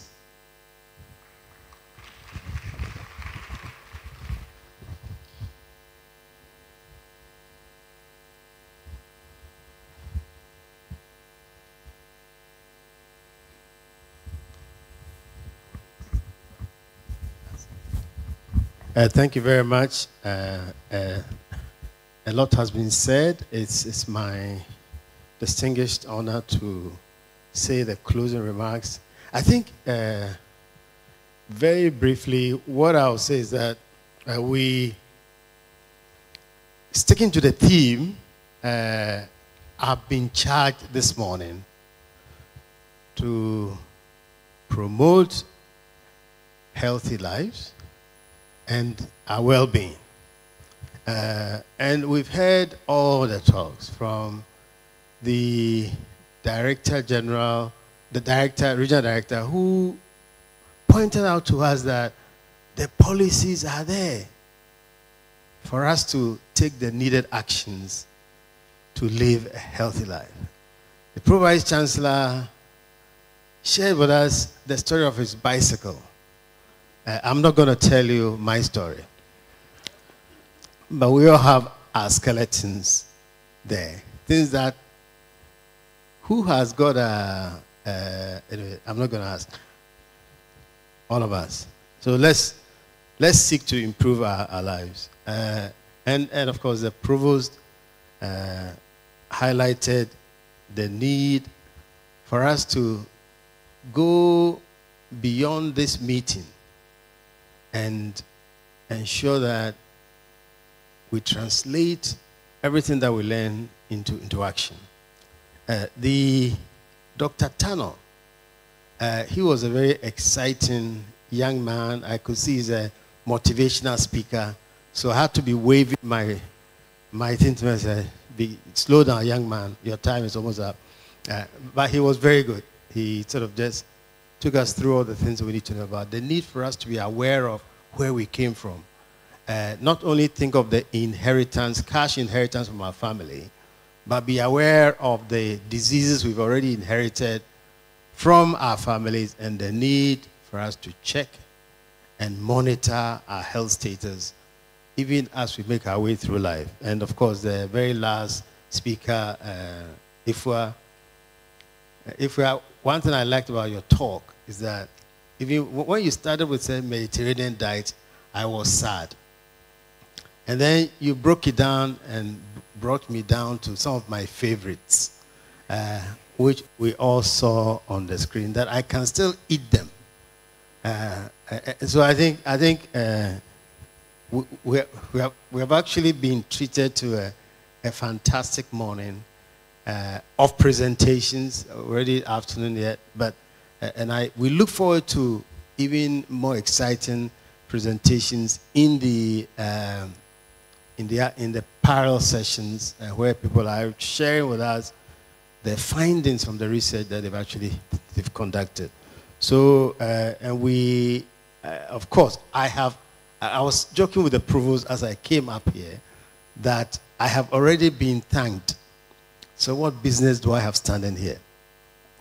But Linda, adding to your thanks, I will say thank you to all of you who have made this morning session such a success, including the lady who came to thank us. Thank you, Linda. Let's wave. So, and all participants. So, thank you very much, and I will hand over to my MC. Thank you very much for the honor of chairing this session. Thank you.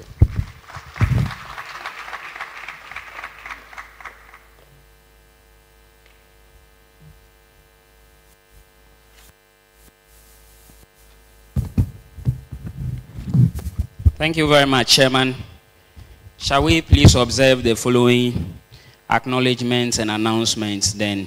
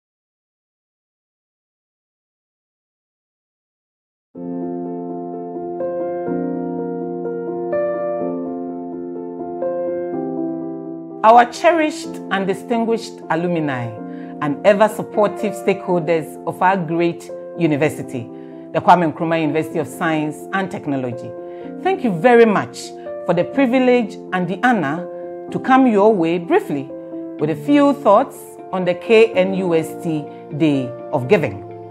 This is a special day to honor, appreciate, and celebrate the hen that laid the golden eggs after 70 years of existence and global impact. On Friday, the 6th of October 2023, we shall all show our appreciation to KNUST by making financial donations to the university towards a noble cause in an innovative online fundraising initiative that is dubbed the KNUST Day of Giving. Our target is to raise 200 million Ghana cedis to build a 2,000 bed space hall of residence at KNUST to solve one of the biggest problems of our students and management: accommodation on campus for students. I am therefore calling on the magnanimity of all alumni, industry and business partners, staff, students, and all friends of KNUST to kindly make financial donations electronically in any major currency on the KNUST Day of Giving. I am extremely pleased to announce to you that you are an automatic champion for this great and noble assignment.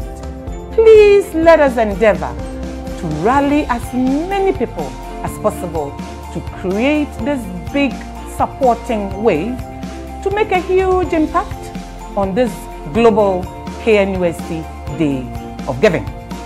No donation is too small. Thanks so very much, and do stay blessed for deciding to give to support the Kwame Nkrumah University of Science and Technology. KNUST Day of Giving. Please do not be left out. Hashtag KNUST Day of Giving. Thank you.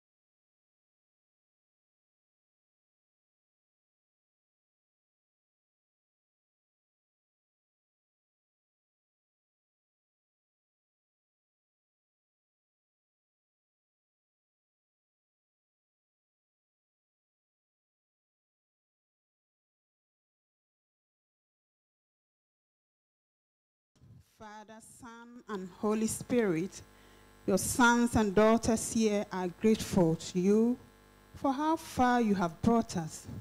We thank you for your blessings. We thank you for the many wonderful gifts that you have blessed us with. Father, and we thank you most especially for the education that we received this morning.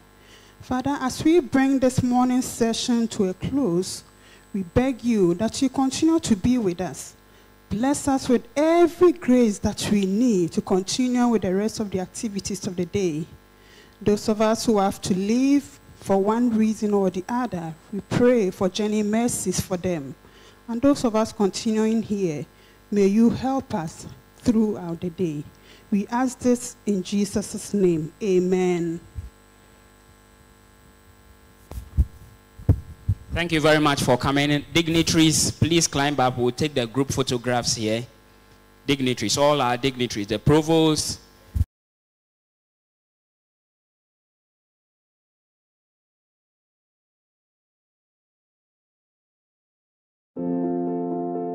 Be a part of the KNUST Day of Giving, 3rd October 2020. Blessed is the man that walketh not in the counsel of the heathen, nor sitteth in the seat that is scornful, but his delight is in the law of the Lord, and in this law I see I did sunrise and sundown. The Lord is thy shepherd, I shall not want. He maketh I lie down in a green pastures, him leadeth I beside still water them. Come here! Well, my name Black Rasta, and alumnus of the great Kwame Nkrumah University of Science and Technology 2001 batch. We are raising 200 million Ghana cedis to be able to build a new hall of residence for our beautiful university, KNUST. Are you coming along? Let us make history. Let's make it happen. Hashtag KNUST Day of Giving. I have donated. My name Black Rasta. Come here! More fire!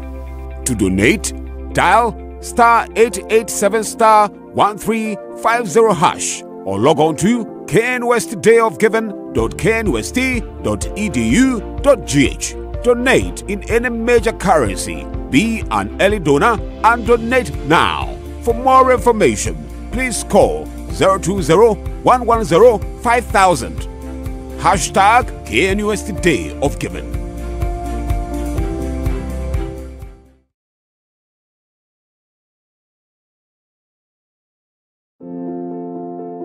Be a part of the KNUST Day of Giving, 3rd October 2023. Hi Ghana, hi everyone, hi all alumni of KNUST. My name is Nikki Samonas.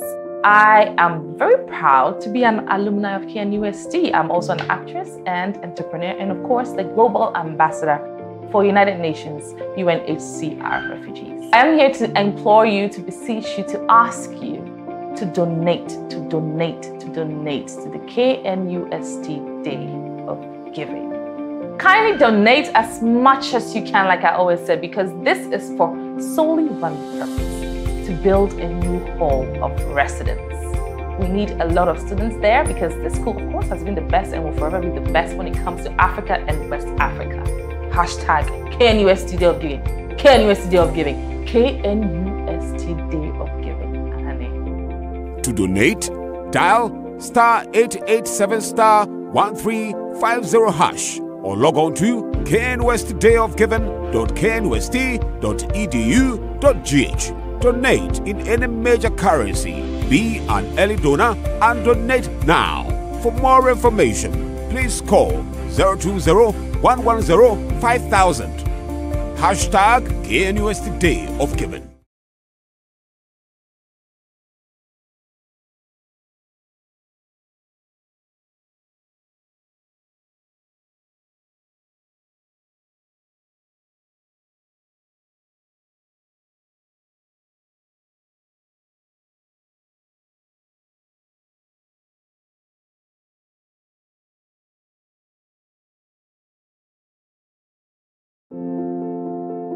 Be a part of the KNUST Day of Giving, 3rd October 2023. Hello friends, Akesa Brimpon here, musician and lecturer. I graduated from KNUST with a Bachelor of Arts degree in Communication Design in the year 2008. KNUST Day of Giving is upon us. Our alma mater is raising 200 million Ghana cedis in aid of building a new hall of residence. Wherever you find yourself around the globe, you can donate in any major currency of your choice. Please head to the website now and make your donation. Hashtag KNUST Day of Giving. To donate, dial *887*1350# or log on to knustdayofgiving.knust.edu.gh. Donate in any major currency. Be an early donor and donate now. For more information, please call 020-110-5000. Hashtag KNUST Day of Giving. Be a part of the KNUST Day of Giving, 3rd October 2023.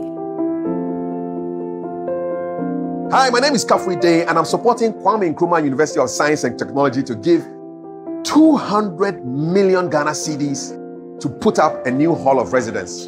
All that money is not coming from one person, all right? All of us come together and we can make it happen. Come together, give, give, give. It's the hashtag KNUST Day of Giving, 6th October 2023. All alumni, well-wishers, everybody who means well for the university, give. Hashtag KNUST Day of Giving. We can do it. To donate, dial *887*1